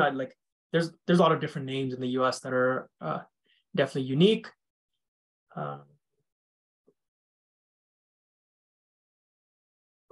Yeah, they do free up rigs for sure, but there's only so many rigs and there's only so many people that want to drill these sort of fringe wells. As these private companies are now finding out, when they know now that the M&A can't really happen, now they just want to keep things stable. Nobody's really all that interested in really increasing production, other than Endeavor and Mewbourne, which have the scale and the size to do it. Eagle Ford, this is kind of what's going to happen, but even faster, because the Eagle Ford was not overcapitalized. It was this normally produced, and it still had this big decline phase. Overall production pretty much flatlined here. Well productivity normalized. It is once again the worst since 2015 here in the Eagle Ford. It's dropping every single year as it has a few inactive wells popping up. The same graph that I showed earlier. Here's your top producers. You can see it's in a bit more advanced stage where there's no company growing, and some of them are flat, some of them are declining. So not much happening here. Here's your Eagle Ford counties. Well productivity by company. So we see the top 3 producers, a few other ones that drill a lot of wells. Here's your best county. DeWitt and Karnes are by far the best counties here. It's really not even close. And then there's some other counties that people are drilling. Some of these lines are thicker because they're gas counties. So people still drill a lot of wells and the oil productivity is lower. So the exact same template that I did for the Permian, I'm going to run through the exact same for the Eagle Ford, and we're just going to breeze through this. I really want to try and wrap this up not too much longer. So all Eagle Ford top counties make up more than 80% of the production. These 6 counties, 1.1 million, 1.2 million. around 1 million is coming from these 6 counties. And look how it's like starting to decline pretty rapidly at this point. DeWitt County, this is the most productive county in the Eagle Ford. It's in its death phase. Its production is already down about 60% since the 2015 high. Fully drilled up.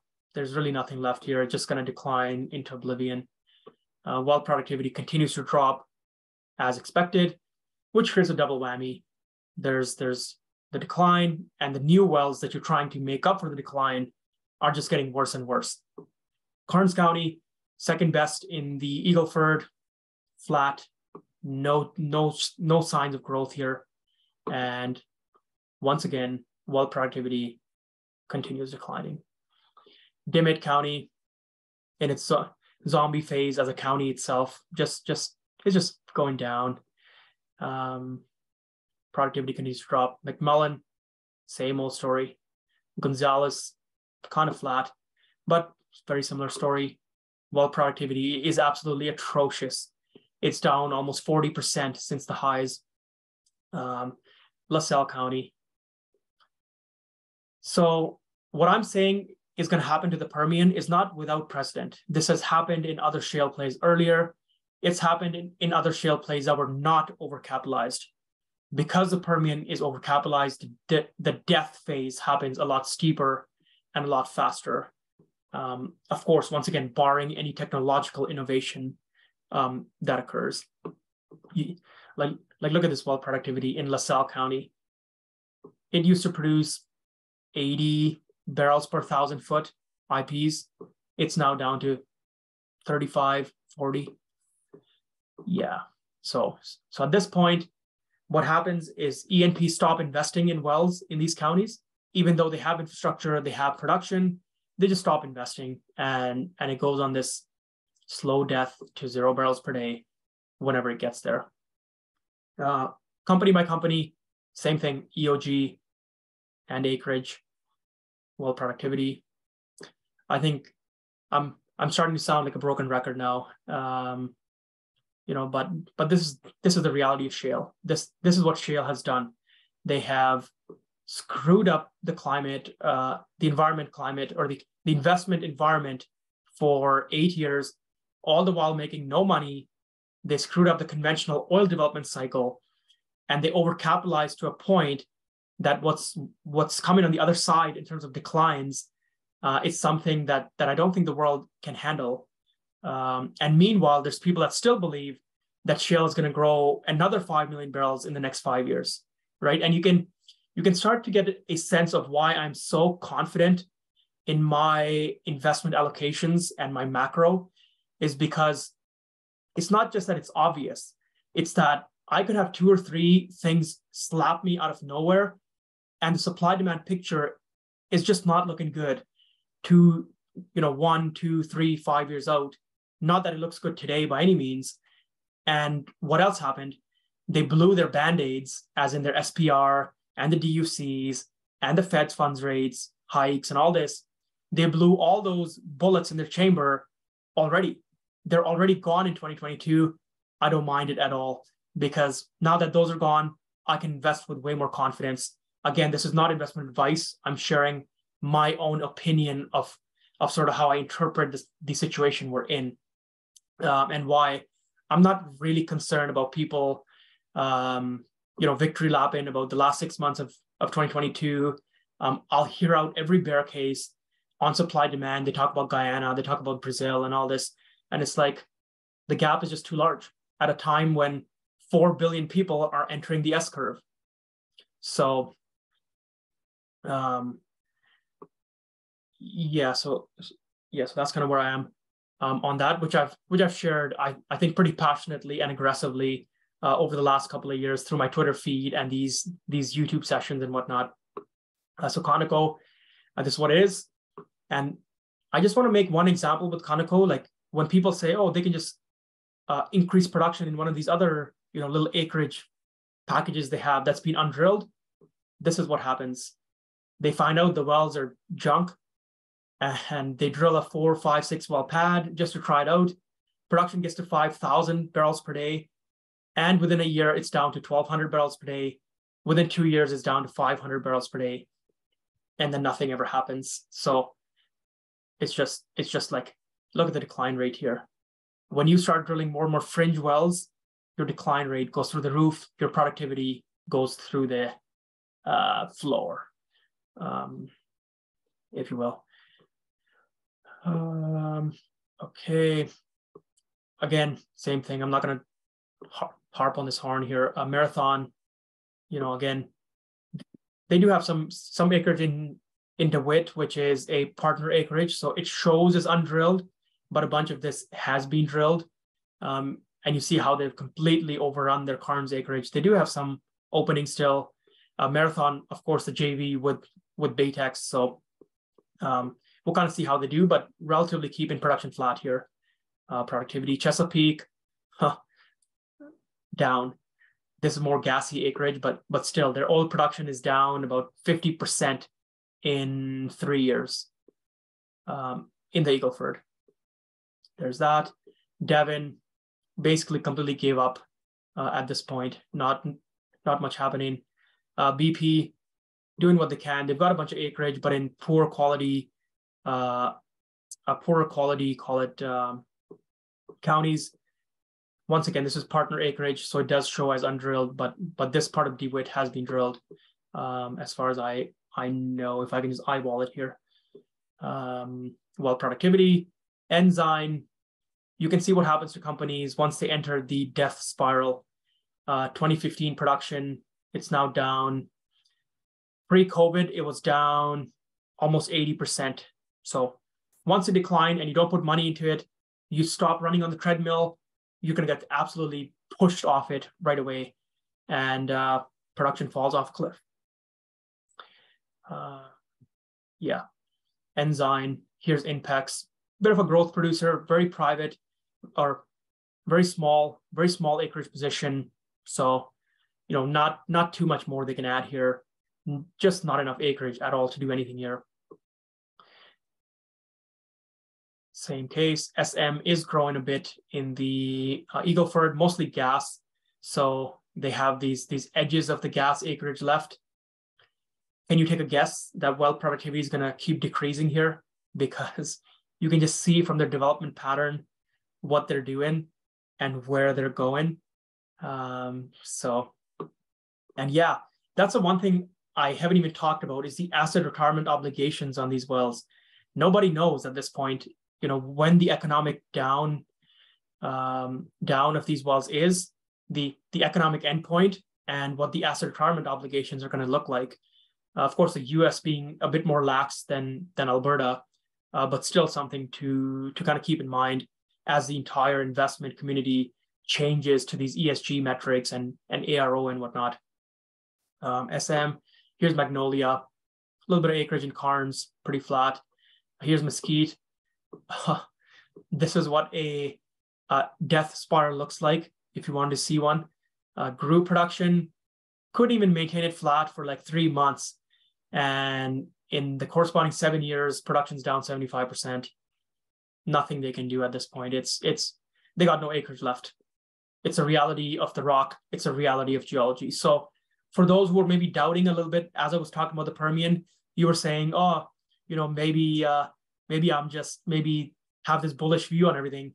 While I'm showing you the Eagle Ford and what happened to these acreages when exactly what happened, what I talked about with the Permian, when the geology and the acreage ran out. This is what happened. Okay, so I think I got about another 15, 20 to 30 minutes left here. So I'm just going to power through and get this done here. Maybe a short Q&A session, and then we'll continue the conversation on Twitter Spaces.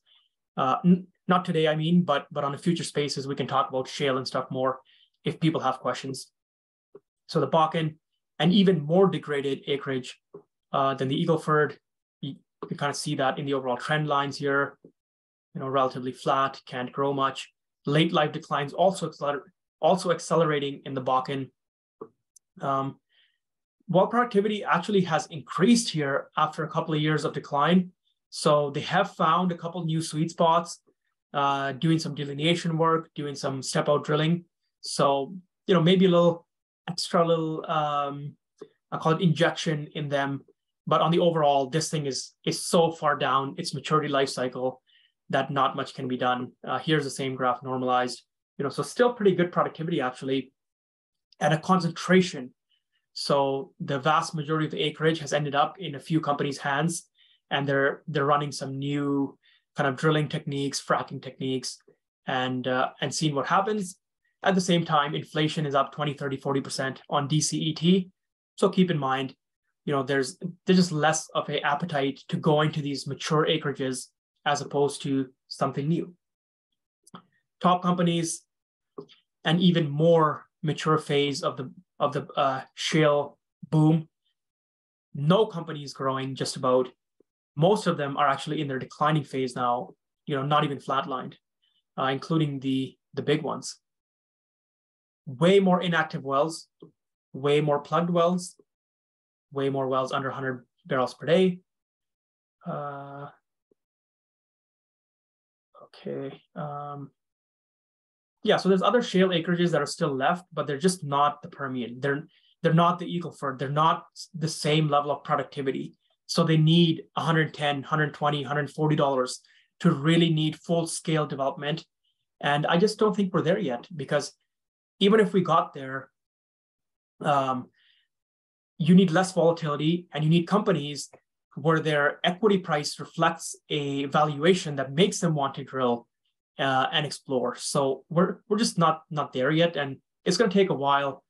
And by the time we get there, the geology of these other acreages could be so degraded that overall U.S. production has kind of hit I'm not going to say a forever peak, but it's definitely peaked for this part of the cycle, barring, again, any technological step changes.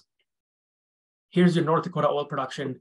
You can see the production per well is just dropping as time goes on, which adds to operating costs. It leads to inefficiencies. It leads to wells just being shut in because they'd rather drill the new wells than take care of these older wells. And each time a well gets shut in, you lose 2, 3, 5, 10, 15 barrels forever if the well is abandoned from then on. Yeah, I'm just about done here. So again, top counties, top companies. There's only 4 counties that matter in the Bakken. So Dunn, McKenzie, Mount Rail, Williams. Look at Dunn County, was kind of your growth 2018, 2019. Now it's down. Productivity is looking pretty good here actually so far. So definitely discovered a few new, I call it sweet spots. And yeah, so Dirk makes a great point here that I want to address. So I'm not saying that we've ran out of oil. I'm not saying that the companies are going to be zeros. What I'm saying is the rock that's left and the supply-demand situation we're in will lead to a new higher floor and a new higher range of oil pricing. And now whether, I think it's between 120 and 150, let's say, or whether you think it's something else, it doesn't really matter. The point is we need a higher pricing regime, and the market is going to force us there despite political interference, despite SPR barrels dumping on the market, despite recession risk, despite the federal funds rates, all that. It really doesn't matter at some point here, sooner than later. It's just not going to matter. The true rock quality, geology, engineering, and supply demand will just take over until they bring us to a new higher range. And then financial markets can then adapt around that. Once again, McKenzie County is kind of on its death phase at this point. Not much happening. While productivity actually in the Bakken is still staying pretty consistent, which is quite interesting to watch. That happened. The one thing that the Bakken never did was drill like these huge long wells that the Permian is. So there is still a lot of opportunity to go in and do infill drilling and re-drills and refracs and whatnot as well, compared to what the Permian has. But still, all it's going to help you do is mitigate your basin decline. It's not helping you stay flat. It's not helping you grow.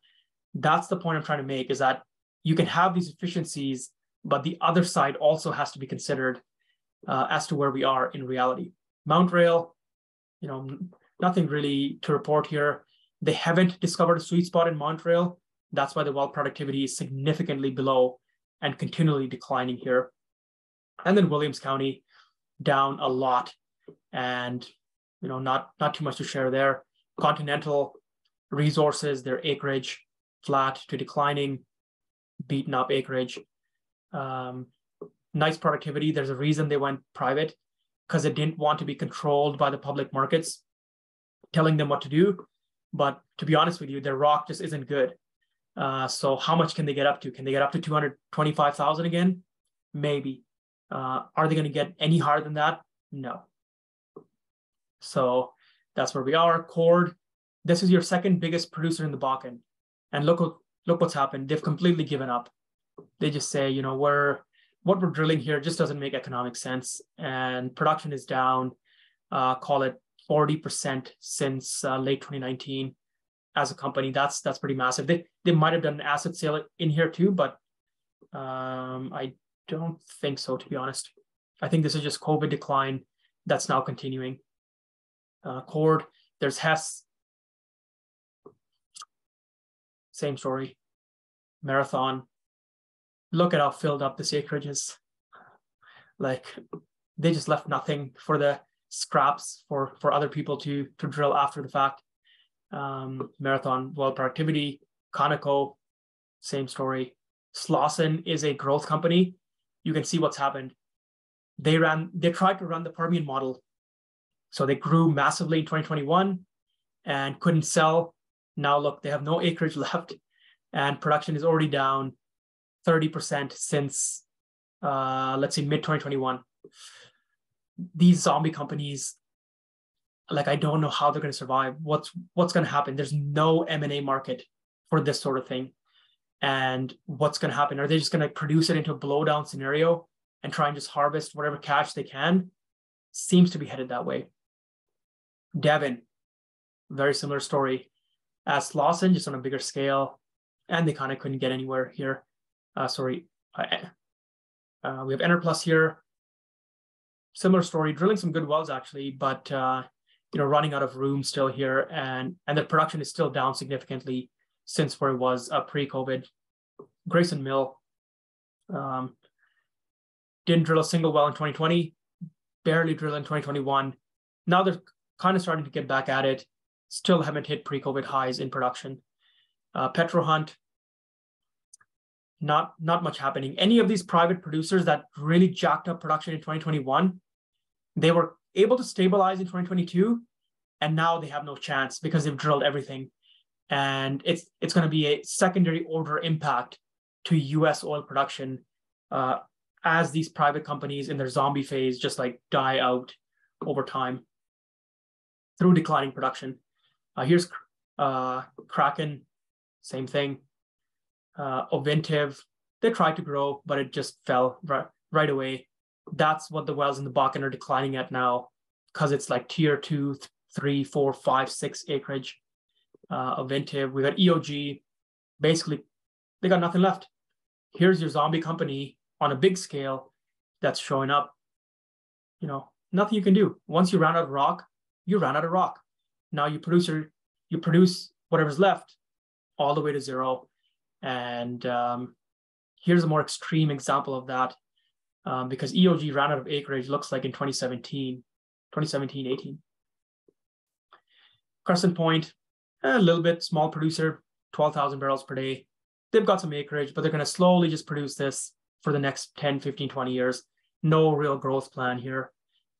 Nothing to be worried about. Okay. So you actually can't water flood unconventional shale. So it's just the reality of it. The rock is too tight to inject water from an injector well and put it into a producer well, right? Like just think about it from a rock opening standpoint. You're fracking the well to open up channels within, like, very close to the producing well. If you wanted to create channels all the way from an injector to producer well, just can't. There's too much pressure downhole, and then the actual like overburden pressure from the earth on it, that it's literally impossible unless somebody can prove it out. It is going to be probably $1 trillion idea, but so far I'm not concerned about it because physics and reservoirs and geology is just impossible in rock that's this tight. So we'll see if something can be done, but so far not really concerned. And okay, that's the end of the Bakken. I got 5 or 6 slides on overall stuff that I want to talk about, and we'll do brief Q&A and let everybody get to the rest of their weekend. Uinta Basin. This is what I mentioned earlier, is that instead of drilling tier 3, tier 4 Permian, Eagle Ford, Bakken, some companies will move to other basins. So the Uinta Basin is a relatively new basin, about 40,000 barrels of production as of January 2021. Now it's at 80,000. So not huge enough to really make an impact, but it is growing. And there's 4 companies. That's all we got to track, which makes it easy. Ovintiv, Excel, Javelin, and the conveniently named Uinta Wax. So these 4 companies, I'm tracking these. These are on my track list now, what they're doing in this basin. But the reality is, these basins are not ones where you can grow 500,000 barrels a year or anything like that. Like you can grow 50, 80, 100, 200,000, maybe if that. I'd say 100,000 right now is the absolute max per year. And that would take a heroic effort. So right now, not that concerned, watching it, seeing how it develops. And when the barrels get to a significant amount, we'll take it more into the models. But keep in mind, these basins are not increasing US production. They're barely making up for declines in the Bakken and the Eagle Ford and what is to come in the Permian. Here you go. Here's your production graphs. You know, all 4 companies are doing a pretty good job here at growing production. So we'll see how they sort of end up here. Yeah, I love this question. Why is Crescent Point one of the only few who are producing their Bakken slowly? Because Canadian operators are, for the most part, smarter in the way that they capitalize these assets. They're more worried about free cash flow generation, especially in this cycle, but even in previous cycles.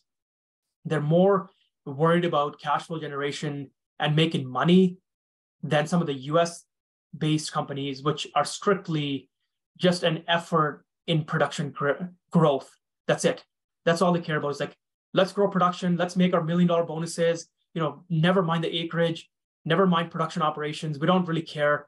And that's why the US has been so successful at what they do, because sometimes they will let things slide short term in order to take control of what they're doing and really show the world what they can do. So not saying one is good, one is bad, but in terms of reservoir geology and production, some of the Canadian producers do produce their assets a lot more slowly and just within reason. And that's why I'm so, like at the start of the presentation, I mentioned the Canadian natural gas producers should be careful in terms of how much they want to grow basin production year after year after year. They will scare away investors for good. I can tell you that as a fact. I don't even invest in those companies. I don't even look at them because I don't care. I don't care how much free cash flow they're making. Their entire model has proven to be a bust. Now, of course, $100 oil price and $6 gas solves everything and makes idiots look smart. But at the same time, if I am running models at those prices anyway, why would I pick lower quality companies? If we're taking that model, a strip price as a fact in our models. Energy consumption by source, it's never gone down.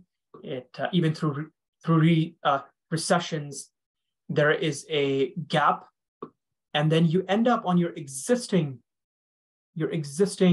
slope. There's a gap. We didn't just go here. We ended up on the existing slope. COVID is going to be the exact same. So Anybody who's comparing that we're at pre-COVID oil demand and all this, throw that entire model out the window.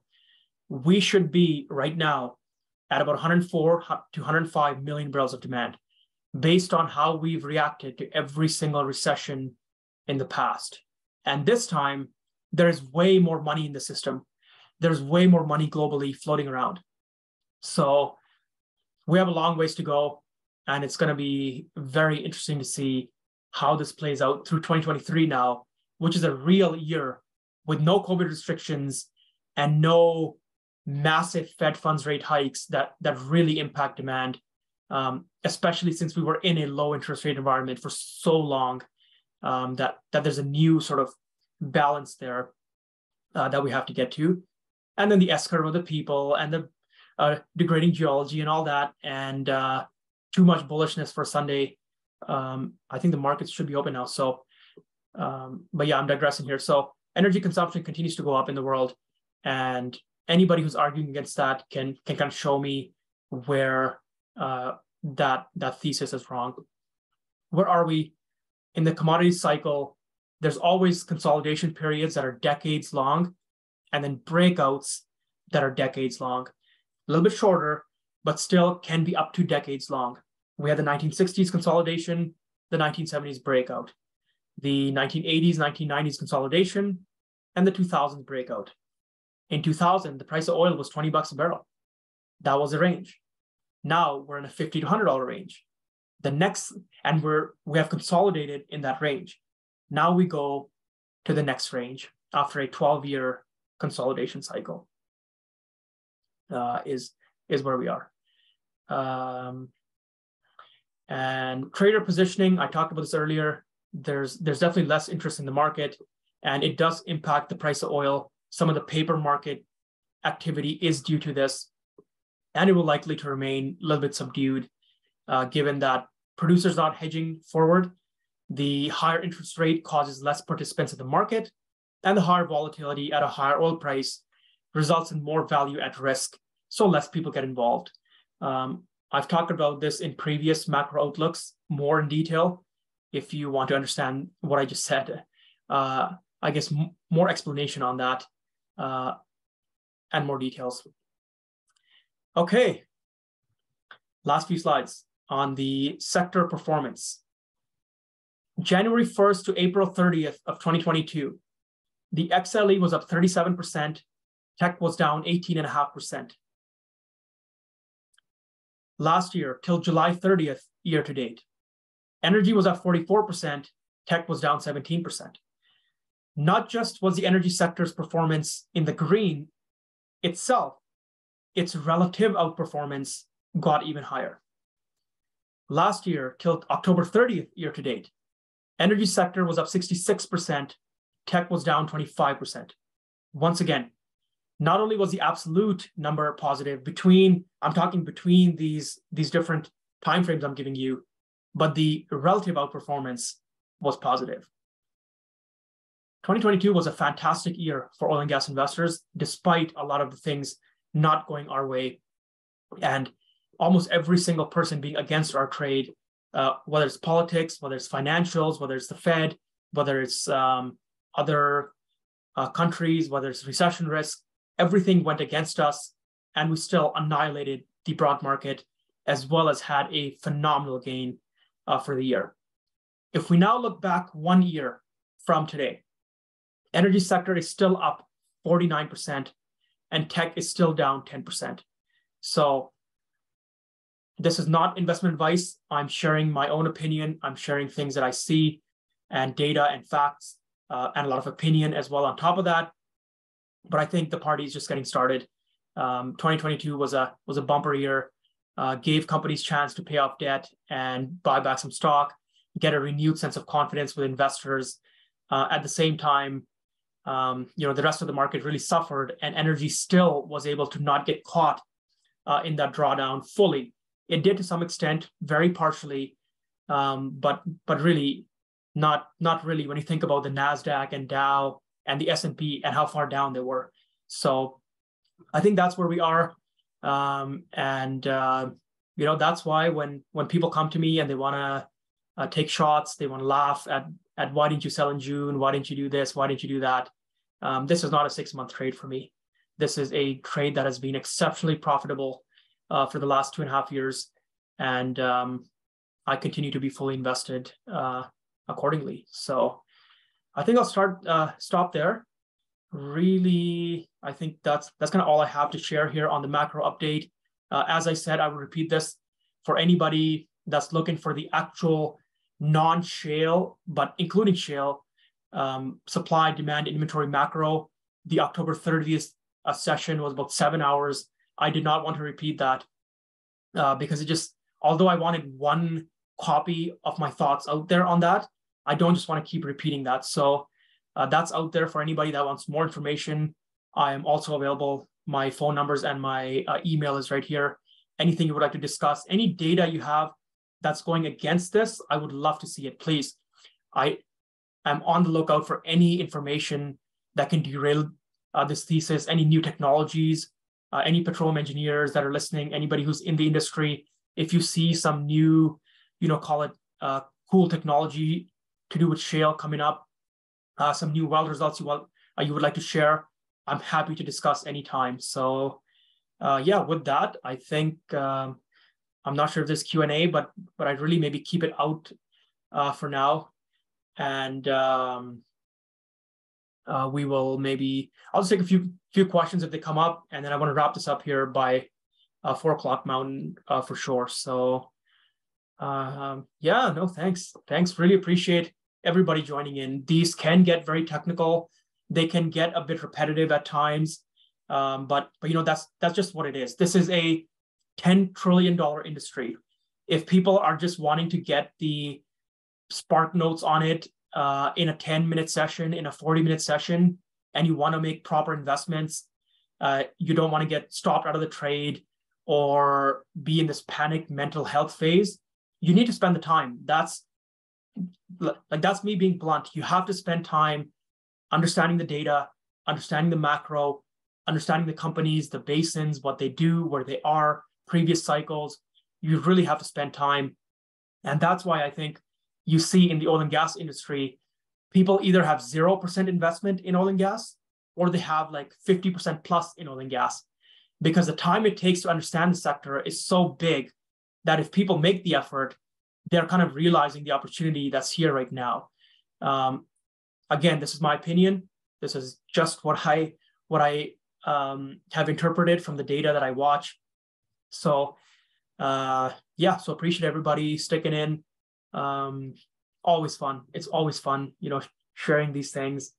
And I also wanted to say this at the start, but I forgot. But if anybody has any suggestions on other things you would like to see talked about, I'm more than happy to bring them up in a future presentation rest of this year, because it's a very macro engineering focused schedule that I have for this year.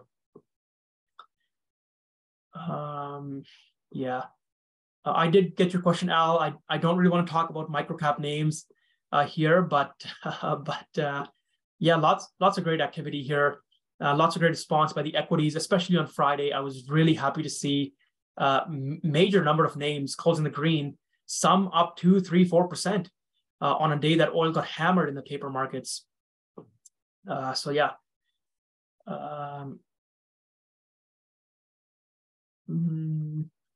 There are smaller Permian E&Ps that have decent tier 1 acreage, I believe.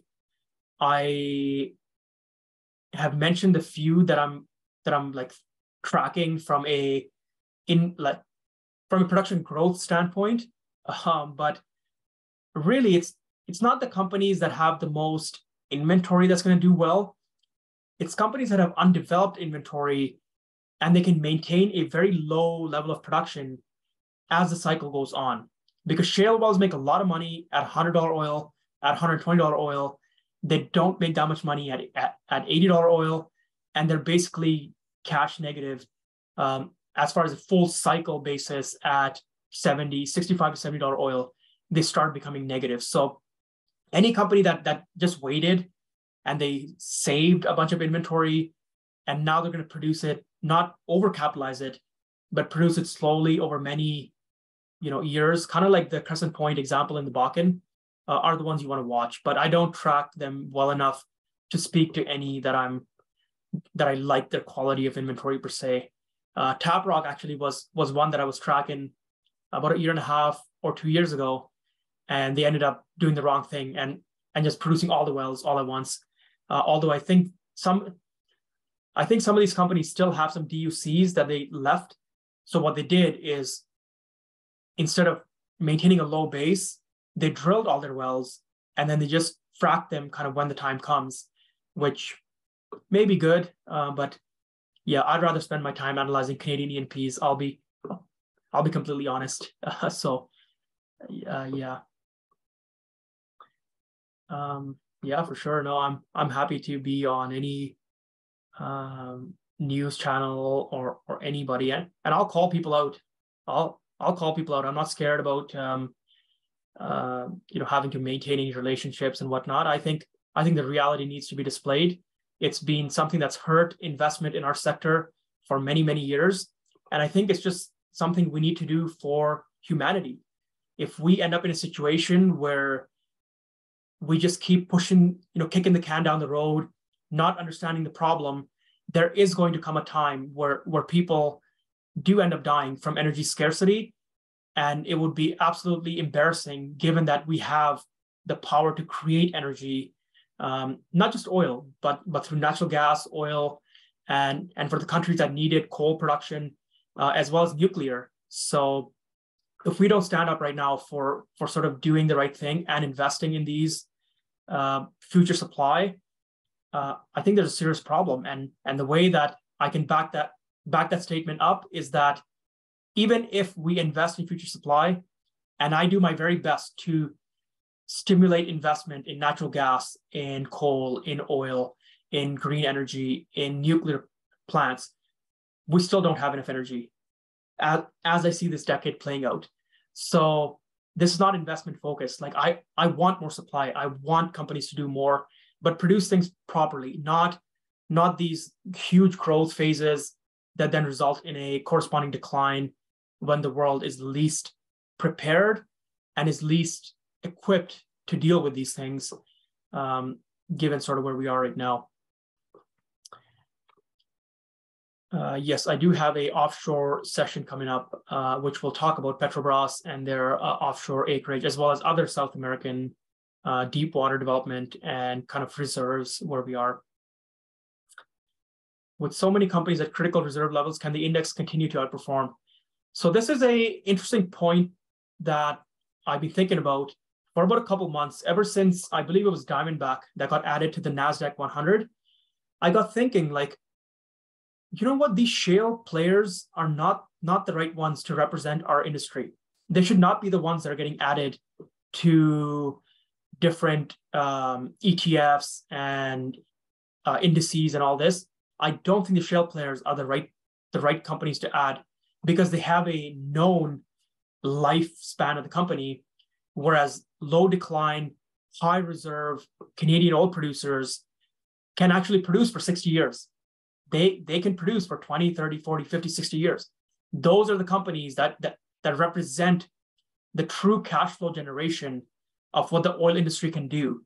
So am I going to change anything?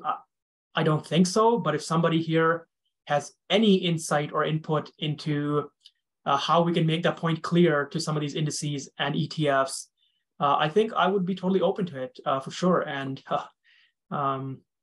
it's just a reality of where we are in this. Yeah, I do follow offshore oil. Yeah, quite closely. Like not as an investor in companies, but as a source of future production. I'm tracking just about every single well that's being drilled, whether it's Eastern Canada, whether it's the North Sea, whether it's offshore South America, the new areas of Namibia and South Africa. The Guyana stuff obviously is a big one. Suriname as well is a very interesting area where development may actually not go ahead compared to what was initially planned. So I'm kind of tracking everything I can, onshore and offshore for that matter. So I'm not an expert in any specific one thing, but I like to keep track of stuff that can that can cause a problem in this oil thesis way before the market realizes these things. Yeah, the only reason I don't cover offshore E&Ps in my price targets is because I need a general conviction that I'm offering a specific insight into the company by knowing their basin or their well results or their acreage or their management quality, whatever. And I don't have that with non-Canadian companies. I'm especially not sure of the rock. Like, I need to be convinced of the geology based on decades of production history, or at least repeatable production. And I don't have any really good source of that outside Canada at this point. Can we invest in Canadian stocks from India? I really don't know the answer to that. If somebody else does, if you can just post in the chat, I would appreciate that. Yeah, natural gas is interesting. Can it go to $1 or below? I don't think so, just given where the cost of supply is. But I do think if gas stays below $3 or below $2.50, let's say, for a significant time, I think those rigs are going to get moved to the US oil acreage pretty much permanently. So it's going to have a lasting impact on the way we're modeling both of those going forward. More so gas, but even the oil. If you add 30 rigs, it can make a difference. Not that's going to add 1 million barrels per day all of a sudden, but enough that you got to redo the models a little bit.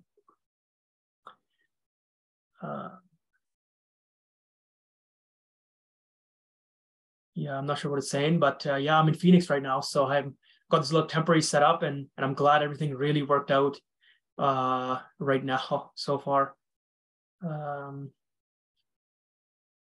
Yeah, the Permian operators want to drill deeper and they want to pay more money and try and delineate some of these acreages.